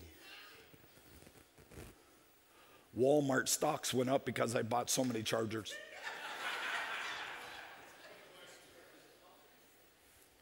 Let me tell you this, young people, this is for you. Listen to me carefully, young people. Every failure in my life can be traced back to a place of prayerlessness.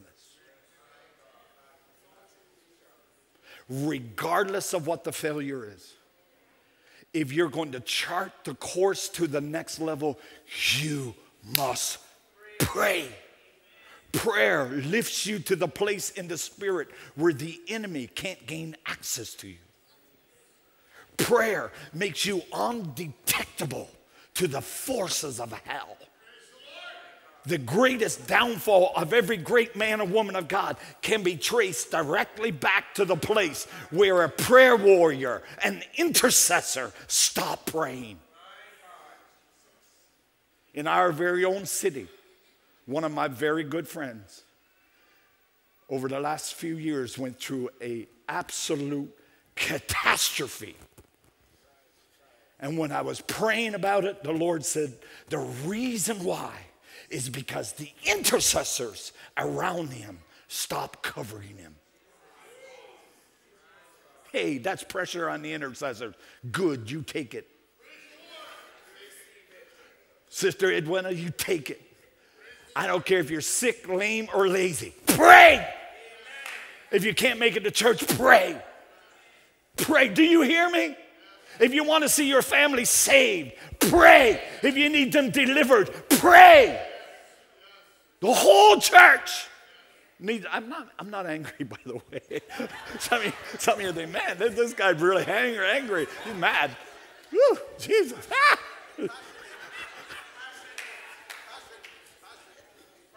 You know what the Lord showed me? Come here, Pastor Fagans.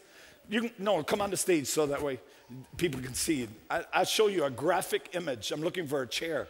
No chair? Give me a chair. Come here, Pastor Fagans. I'll use you. Sit on the chair.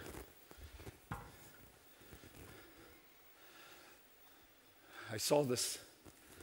The Lord says, Pastor Fagans, oh man, I don't have a bucket of water.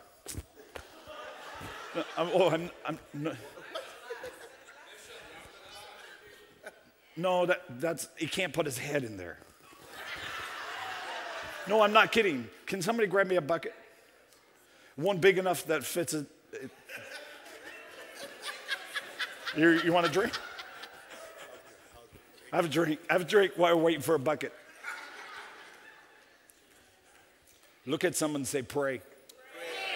I'm going to show you something. It's going to be graphic. And you hurry up with the bucket. It's got to be, it could be a wash bucket. We don't care. We don't care. Hurry, Sister Claudette, if you're getting it. My gosh.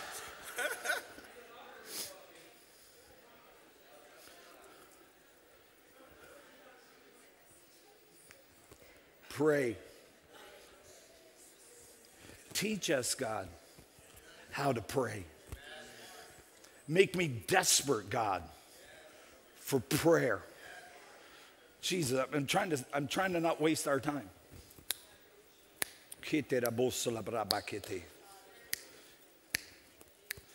That will tell you that, obviously this is not in my notes, this is unprepared, right? But I'll wait. There's a bucket big enough somewhere in this church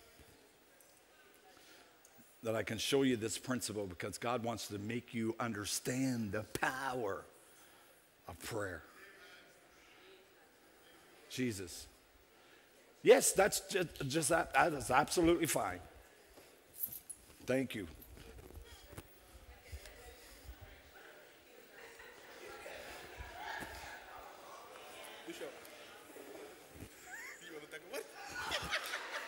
Bring your chair over.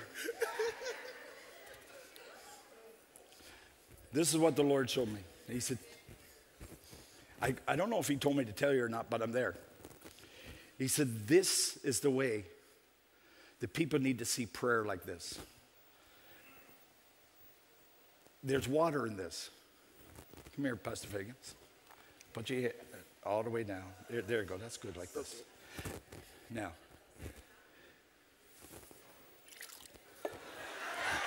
Wait. Go all the way down. Listen, I'm not trying to be humorous. No, keep your head down.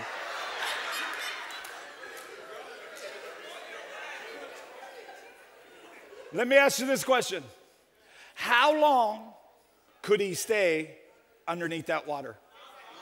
Not long? How long do you think? How long do you think you could stay underneath that? Few seconds?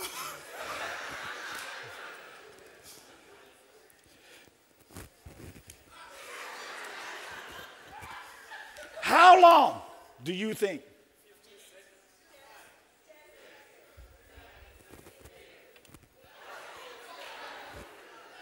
Now, watch this. Lift up. Oh, give me a high five, dude. This is working out too well. This is working out too well. Did you hear him go? What was he doing? He was taking a breath. What? Do you breathe like that all the time? No. He went because his oxygen was being cut off. And if I put more pressure, I could keep him there a little longer. And I probably could keep him there till he started to get to a place where he was so desperate for hair that he would punch me. Mike is back there. Right? He would be willing to fight his bishop, who he loves. And the Lord said this: I want my people to be so desperate for my heart, like they are, like Pastor Figgins is gasping for hair.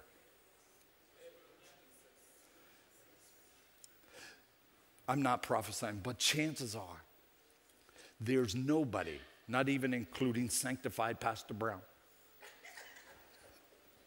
is so desperate for prayer and for a move of God like Pastor Figgins was. The church needs to become that hungry for a move of the Holy Spirit. Are you satisfied to live your life beneath what God said you can have and live? Are you willing to live without oxygen? Prayer changes everything.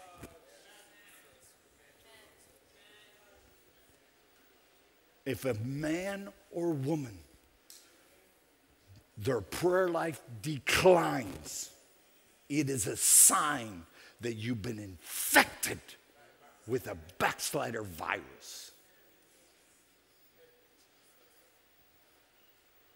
You want to go home?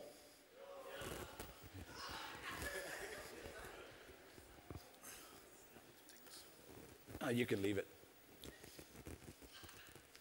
Can I just give you one more then? Because I have 7. Can I give you the third one? I don't mind Rico saying that. If he wants to go home, he can go home. A backslider virus might have infected you if you're number 3. Oh man, this one's going to be good. If you lost interest in the church. Oh, you didn't hear what I said. I said you might be infected with the backslider's virus if you lost interest in the church. I'm going to prove it to you from the Word. I want you to know that I grew up in church, as most of you know. And I'll be the first to tell you that church can be extremely boring. Thank you for not saying amen. The church can be a place of pain. It can be a place of tremendous, tremendous trauma. But the church can also be a place of tremendous blessing. Everything and everyone that's been a blessing in my life has came as a result of church. Watch this. I got born again in church. I got educated in church. Got baptized in water in church. Got baptized with Holy Ghost fire with the evidence of speaking in tongues in church. God blessed me financially through my church. I'm telling you, church, my friendship, my first job came as a result of being in church. I signed my first contract with Bell Canada at age 13 to cut the lines for telephones through the woods. I was 13. I think my dad probably lied and said I was 14. I think you had to be 14. First contract in my own name. Do you know why? Hey. Met my one and only lady. Right there. Through and in church.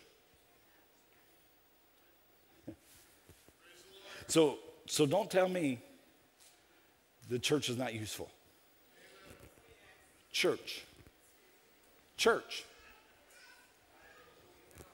Do you know how many anointed, boring sermons that I have preached and heard in church?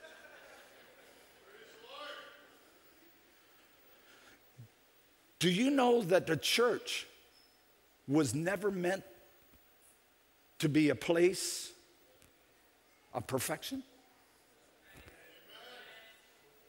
In fact, let me even tell you this. The church will never be perfect until the perfecter, who is Christ, comes to perfect it. Do you know that an imperfect church is not a biblical excuse for not attending church? Do you know that somebody hurt me in the church is not a reasonable excuse for avoiding church? Oh, you want me to go back to prayer? Because do you know that the church is filled with hypocrites? Let's just help the world out. The church is filled with hypocrites. Of course there's hypocrites. But do you know church filled with hypocrites is not a biblical reason for not going to church? Family, if I were to ask you this question, I wonder how you would answer. Can you tell me, I'm going to risk, can you tell me, according to the scripture, what Christ died for? That's right, thank you. It's correct. The Bible says that Christ died for sinners. He died for sinner, which I was one. But now I'm born again. No, you didn't get it. I was a sinner. But now I am born again. And I am saved. So watch this. This is going to, I'll risk it, Lord. You brought me this far.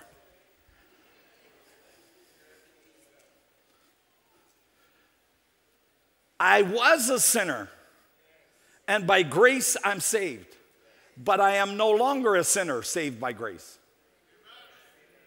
Oh, look at your religious faces. Why? The Bible says no sinner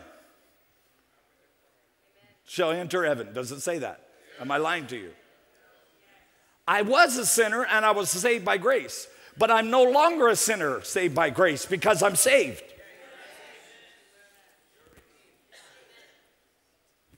I was a sinner. But now I'm saved. And the Bible says no sinner is going to go to heaven. So I can't say I'm a sinner.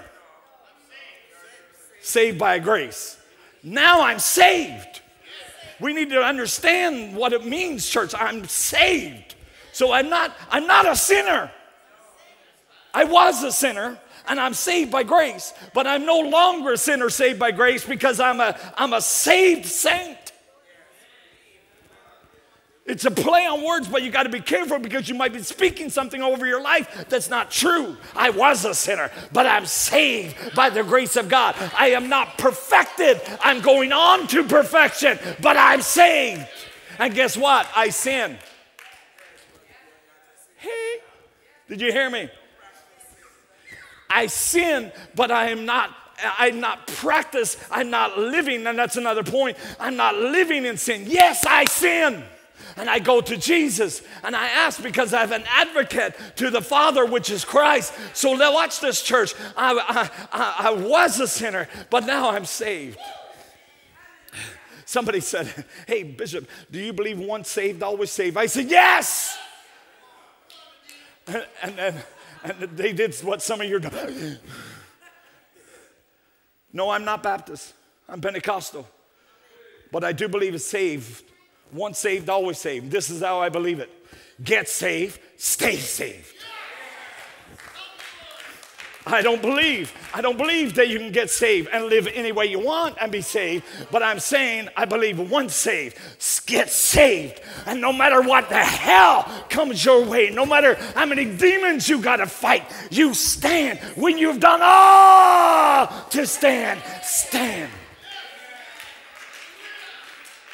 When they criticize your name, and when they rake you over the coals, and when they say that you're a hypocrite, say, yes, but I'm saved. Show me somebody who is not.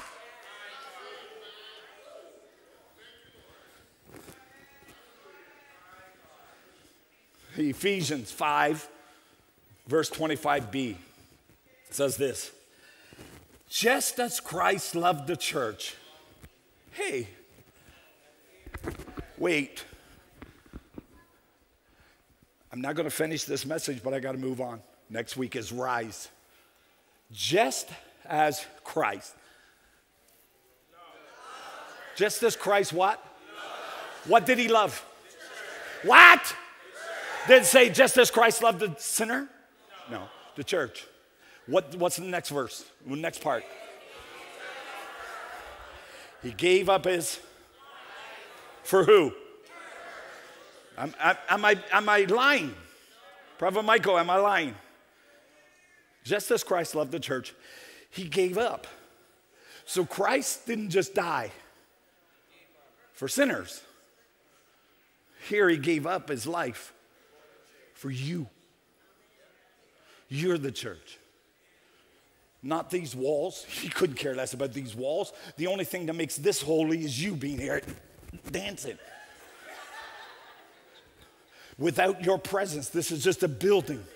It's just brick and mortar. What makes this a holy place is that the people of God gather here as a spiritual family to call, Jesus help me, to call upon the name of Jesus. I'm telling you, this is what lifts a man or a woman out of the muck and mire. This is what promotes us. This is what gives us success. You want success in life? Get into a place where Jesus comes in and begins to lift you. I prophesy in the mighty name of Jesus, somebody in this house will be lifted to a place that will blow your mind this week.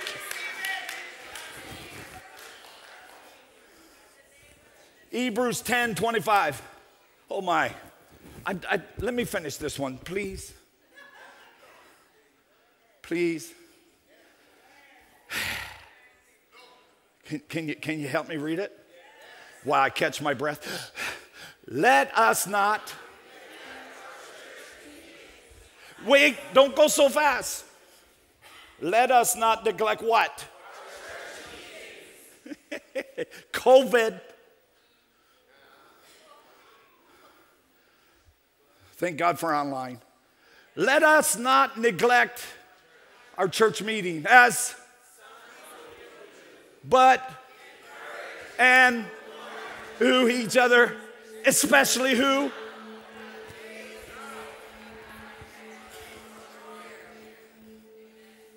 You might be infected with the backslider's virus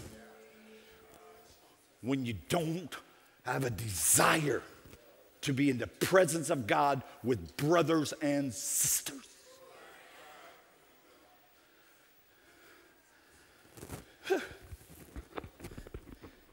The Bible says this: iron sharpens iron. Do you know that regular church attendance sharpens your faith,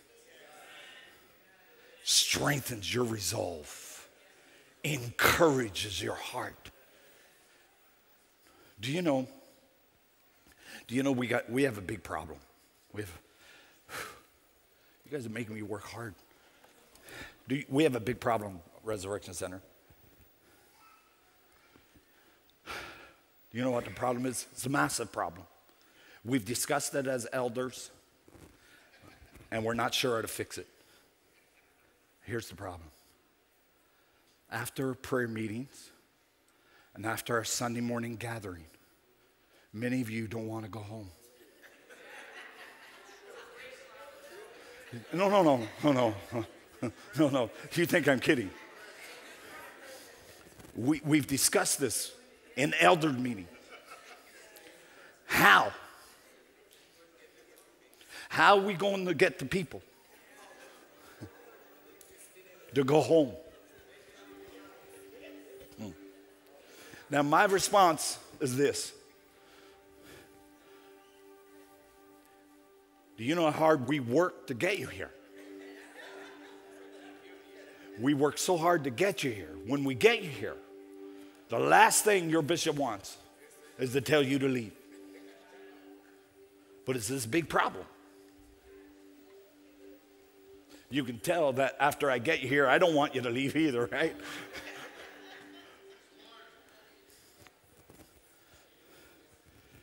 And the reason why people don't want to leave is this. It's because of the glory. I'm going to clarify. It's because of the glory of God that resides on the life of men and women.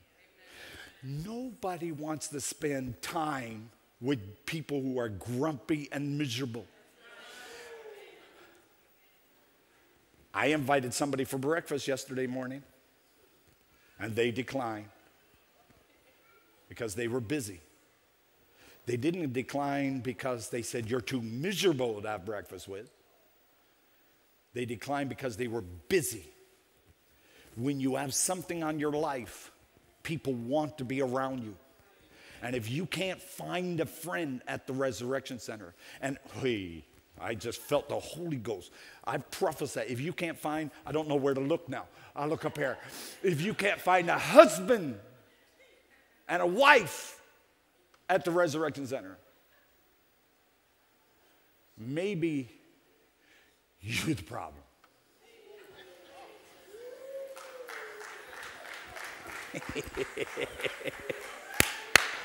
Come on out, praise Him, worship me. Yeah, come on.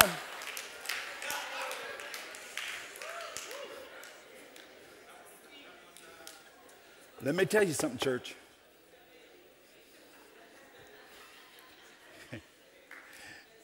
I don't know who, maybe it was Pastor Figgins, I don't remember who it was. We were talking, and like at one time you could say, there's no young men at the Resurrection Center. Well, liar, liar.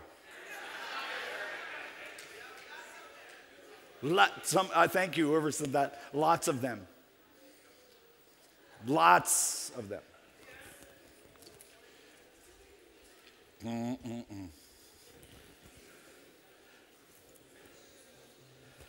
People don't want to leave church when you carry the presence of God and when you're fun to be around. People don't want to leave your presence. I've released the grace of visibility upon this church. People need to find us. I don't know why they can't find us, But people need to find us in the mighty name of Jesus. Whatever's causing people, hey, oh, whatever's causing people. Do you know there's somebody right now that's dying with cancer that you were supposed to heal, but the enemy has blinded them to make sure that you never meet them. You are somebody's answer. Somebody right now secretly they don't even know what they're doing, but they're asking, if you're up there, God, send me somebody. But in the name of Jesus, may God lift you to a place of visibility in the name of Jesus. And you will not shame the gospel of Jesus Christ, but you will pray and you will believe and you will tell them, if you're hurting, if you're broken, if you don't know what to do, if you need somebody to love you, I know a place. I know a place. Thank you. Thank you, David. How can you say you love God, but don't love being around God's people?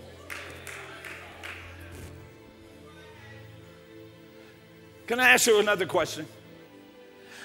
How well do you think things would go for a man who told his wife, hey, babe, I love you, but I don't want to spend time with you? Ladies, help me. How would you feel if your husband this afternoon says, babe, I love you, but you know what? I don't want to be around you.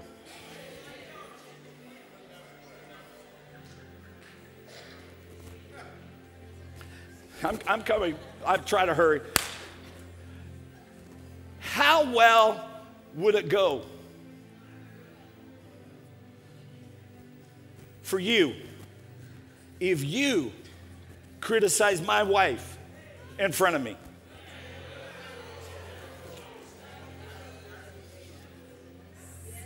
If you start criticizing her in front of me and I stand there and remain silent, oh, no, I'm teaching. You can dismiss. You can be dismissed.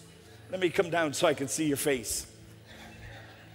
How well, Pastor Fagans, Claudina, I would use Juan and Claudina, but she's at work, so you're the only couple. Stand up. How, you two. How well, no, I'm not going to use me. Come here, Malachi. How well will it go for Malachi? Come on out, step out, don't be shy. If Malachi starts to curse off your wife, no, I know you. Don't worry, I'm not going to ask you to do it. How well, ladies and gentlemen, will it go for Malachi? If he says, no, he won't call him Pastor Figgins. You know your wife? She's a hypocrite. Do you know, Pastor Figgins, she's a two-timing witch.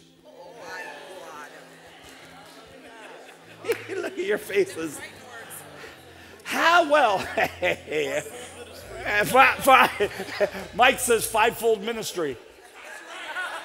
I don't know if the cameras can pick that. Mike says fivefold ministry. How well? Imagine if he says, you know what? Her whole family is messed up.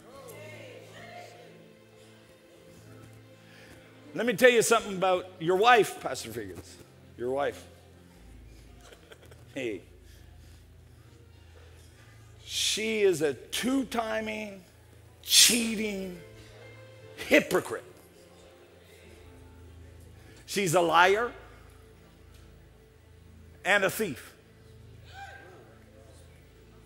Jesus said, my house shall be called what? But you have made it what? So that means there's only two things in the church. That's right, Kimlin, high five. Praying people or thieves? So my question is, which are you?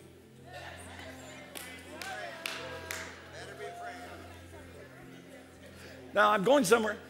So imagine now, in the presence of Figgins, this young man slaughters his wife. And Pastor Figgins, excuse me, okay, just play with me, all right? Do this. Just hangs his head and remains silent. Now, you go sit down. You guys sit down. Now, when you go back home and you sit across the table from each other, hey,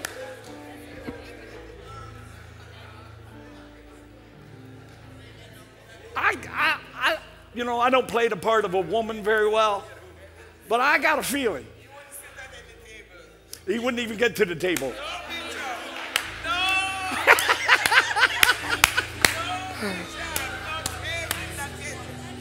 No table. They're saying, the women are saying no table.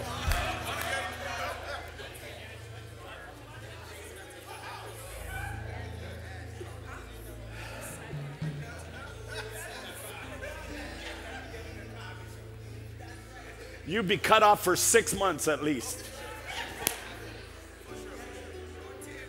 No table. Now let me ask you this question. You're laughing, you're having a good time, you're laughing at Figgins, thinking about Rashida giving him licks. But yet, you can hear Kevin and me cut up the bride of Christ. I mean, slice and dice. I mean, cut. You know, you're right, sister. I don't know why they all act like that. Don't you know that's a spirit? I mean, a demon spirit. Don't you know? Don't you know that when people get online and cut up preachers like T.D. Jakes, that you're buying into a spirit? I got to say this again. When somebody's cutting up the church, you should say to them what you would say to them about your wife. Excuse me. That's my wife. Now let me put it in the picture for you. I showed you in the text. Jesus loved the church and gave his whole life for the church. And you and I, guilty too, you and I will sit and tolerate people cut up the bride of Christ and remain silent. The next time you see somebody cutting up the church on Facebook, you should say something. And if you're doing it, shame on you. Hey, I'm all the way out, the limb is breaking. Shame on you. And there's a lot of nasty things that can be said about the church. But why you only focus on what the church don't do, on what the church is not, rather than say what the church is?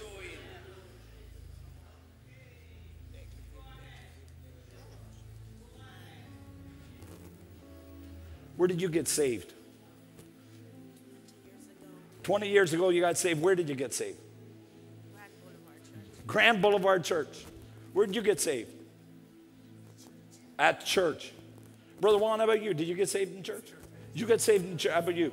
You get saved, because it's okay to get saved at home. It's possible. Did you get saved in church? You? Church. Babe, did you get saved in church? I know you were born saved, but West End Revival. How about you, Pastor Brown? Church. How long have you been saved? Oh my goodness. Over 70 years. Over 70 years saved, born again. 70 years in the church. 70 years. Church, church, church, church, church, church, church, church. Do you know what that makes us, babe? It makes us Jesus' bride. Stand up again. Stand up again. Turn around this way so people can see you. Jesus, bride.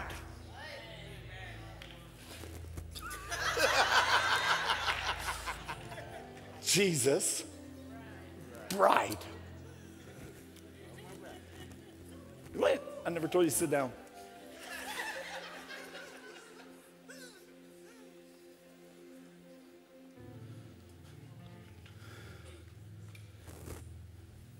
The same way that he would not tolerate being in the presence of somebody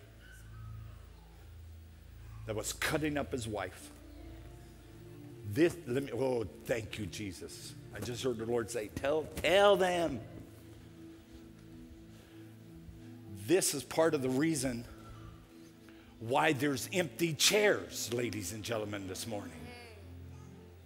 There's empty chairs in this church today.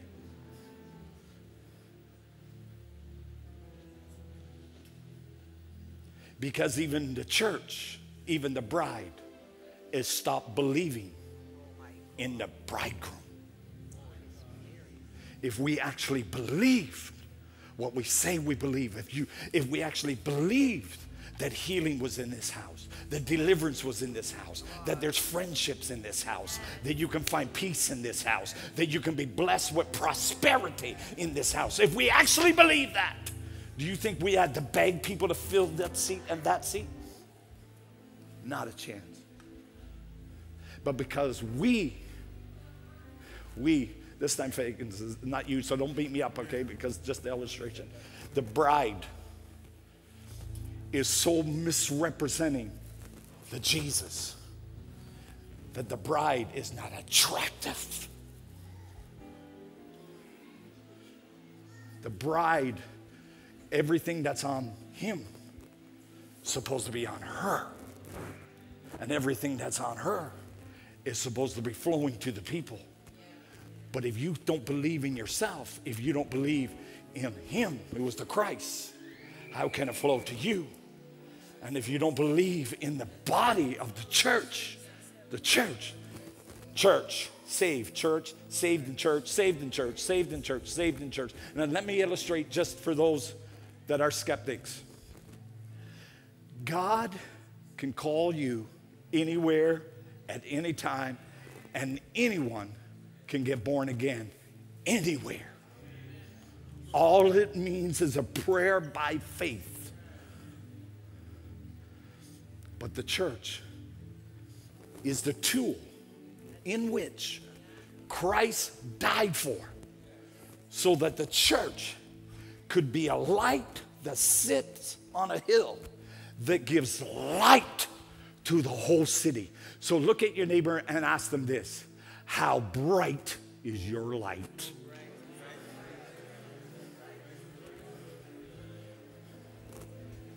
Hey, now you can stand because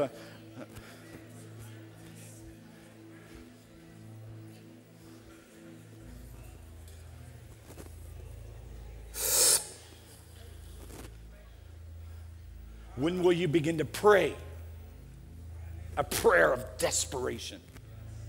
When will you start speaking about the church, the bride of Christ, the way that Christ sees us? Every hand lifted. Let's just worship him just for a moment. Hey. Oh, God. Hey. Thank you, Jesus. Thank you, Jesus.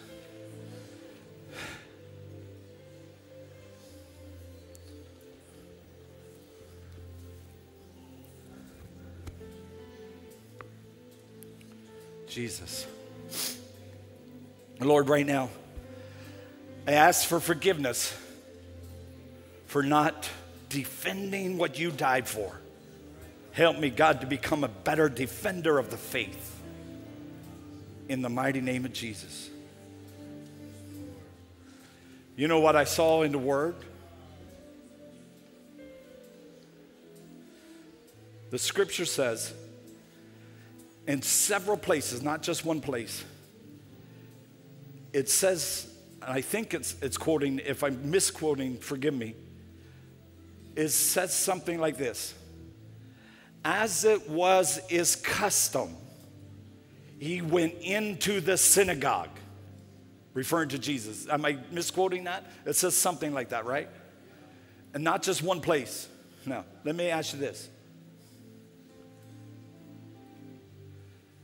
What was the synagogue that he went into?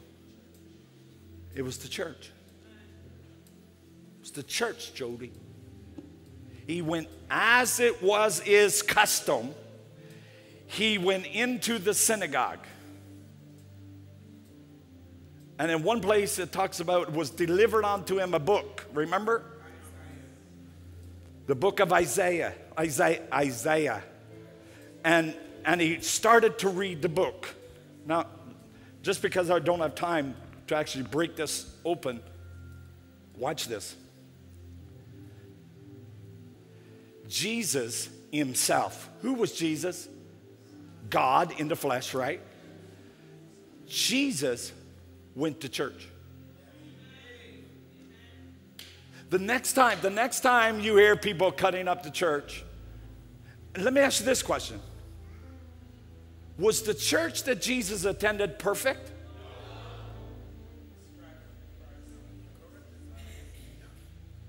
It wasn't perfect. In fact, it was a mess. Remember, he kicked them out and all of that stuff. As it was his custom, he went into the synagogue.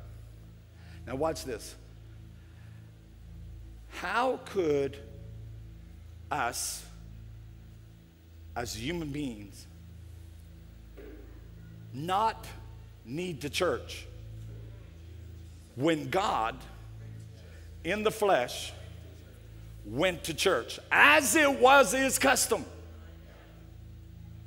As it was his custom. So watch this. I prove it from the word. Jesus went to church. And he read the Bible. Isaiah. Delivered unto him the book of Isaiah. And he read it. And the scripture says he closed the book. And he sat down. And he said to all the people in attendance, today, this scripture is fulfilled. Today. Jesus, for all the church-hating people, Jesus went to church. He read the Bible, the Old Testament too. He read the Bible. He prayed. He fasted. But you and I, we are so mighty and powerful that we don't need the thing that Jesus needed. And for all the people that would say, yeah, of course, but it's all about money. Hey, do you remember why Jesus rebuked them on the steps of the temple? Because it was all about money.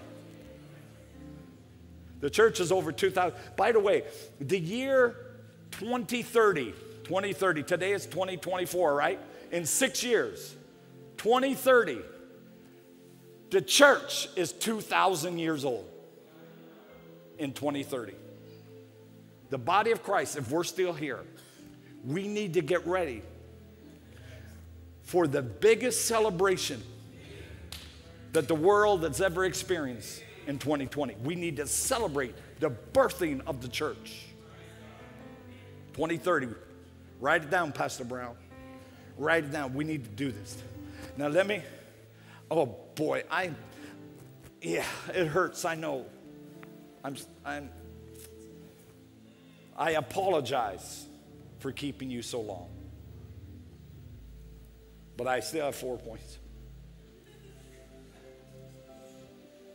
But if you're in this house and you've spoken negatively against the bride of Christ because you've been hurt, I apologize that you've been hurt.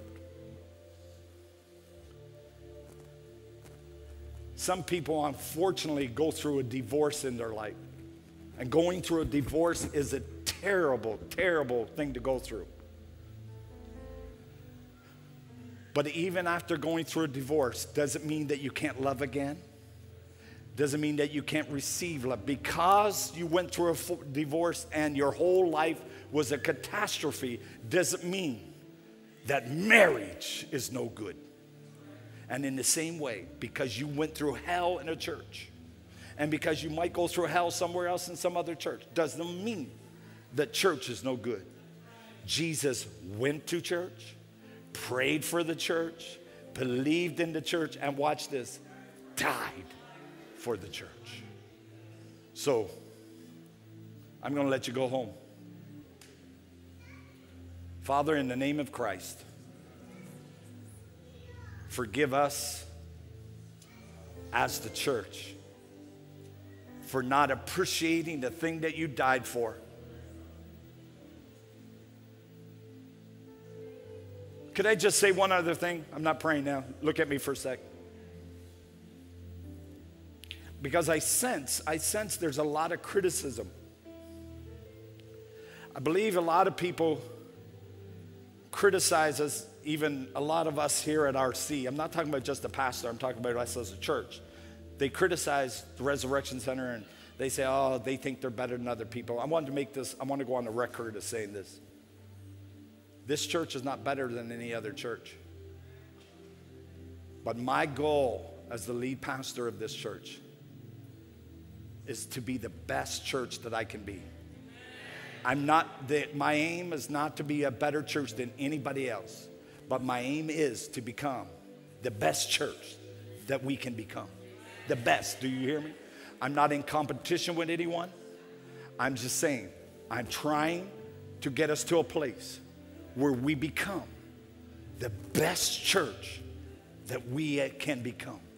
Not better than anybody else, but I need to be the best. Because when I stand before God one day, I need to be able to present to God and say, God, I did my best. Now my question to you is this, as I don't even do an altar call, my question to you is this: are you doing your best to be part of and representing the bride of Christ? Holy Spirit, let me finish my prayer. Father, forgive us. Forgive us. Next Sunday, Holy Ghost, we need a visitation in this church. God, I believe that people are going to come from all over next week. It's Easter. People are going to want to be in the house of God.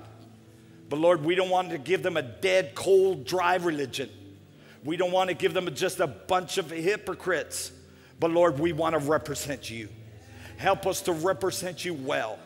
And I ask today in the mighty name of Jesus, God, that every person that needs forgiveness, everyone that needs grace, God, because we've said things, been in the presence of other people, and remain silent, I pray that you will forgive us. Now, God, I want you to receive this with me, okay, church? Holy Spirit, help me to fall in love with the church again.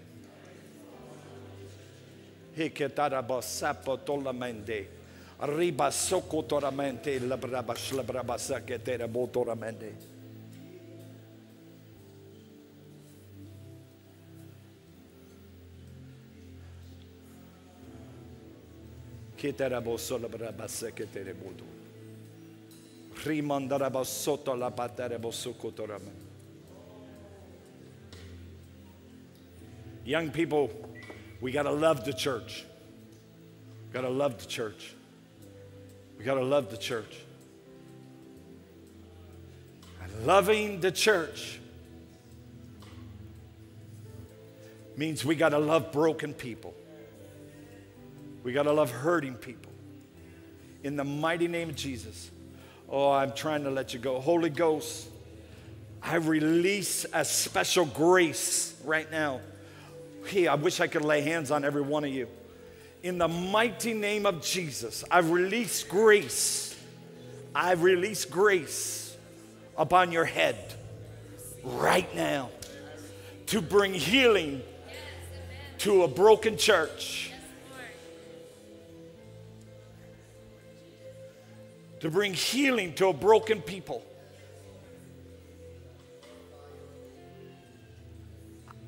Every person under the sound of my voice that you were hurt in church, I release your pain now in the name of Jesus. I release your pain now in the name of Jesus.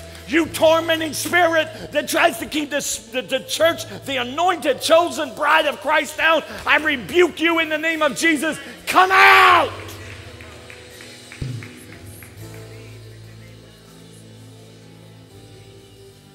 Receive healing now. Receive healing now in the name of Jesus. Receive healing now. Receive healing now in the name of Jesus. If you feel like somebody robbed you in church, receive healing now. Receive healing. What was stolen from you, give it to Jesus. Give it to Jesus. You're the church.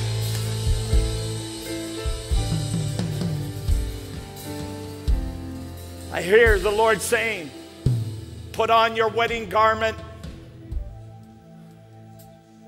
Put on your wedding garment. Clothe yourself.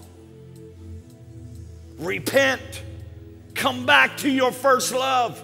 Put on your wedding garment. Put on your wedding garment and come back to me. I will heal you.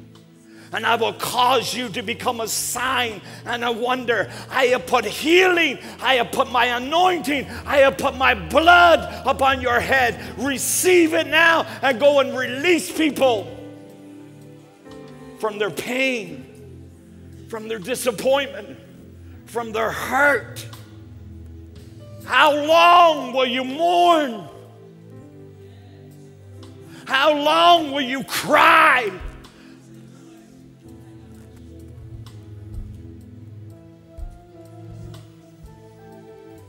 Somebody is waiting on you. Let the church arise. Let the church arise. Let the church arise. Let the church arise. Let the anointed bride of Christ arise. In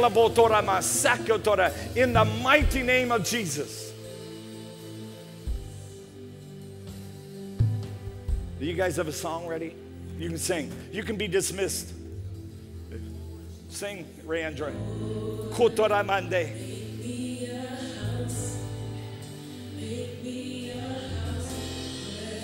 Sing it, Rayandra. A house of prayer. Lord, make me a house. Make me a house, God. Make me a house of prayer.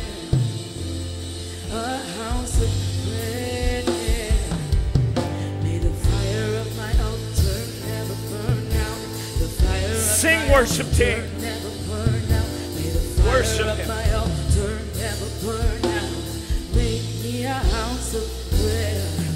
May the fire of my altar never burn out. The fire of my altar. That's right. Let the fire never burn out.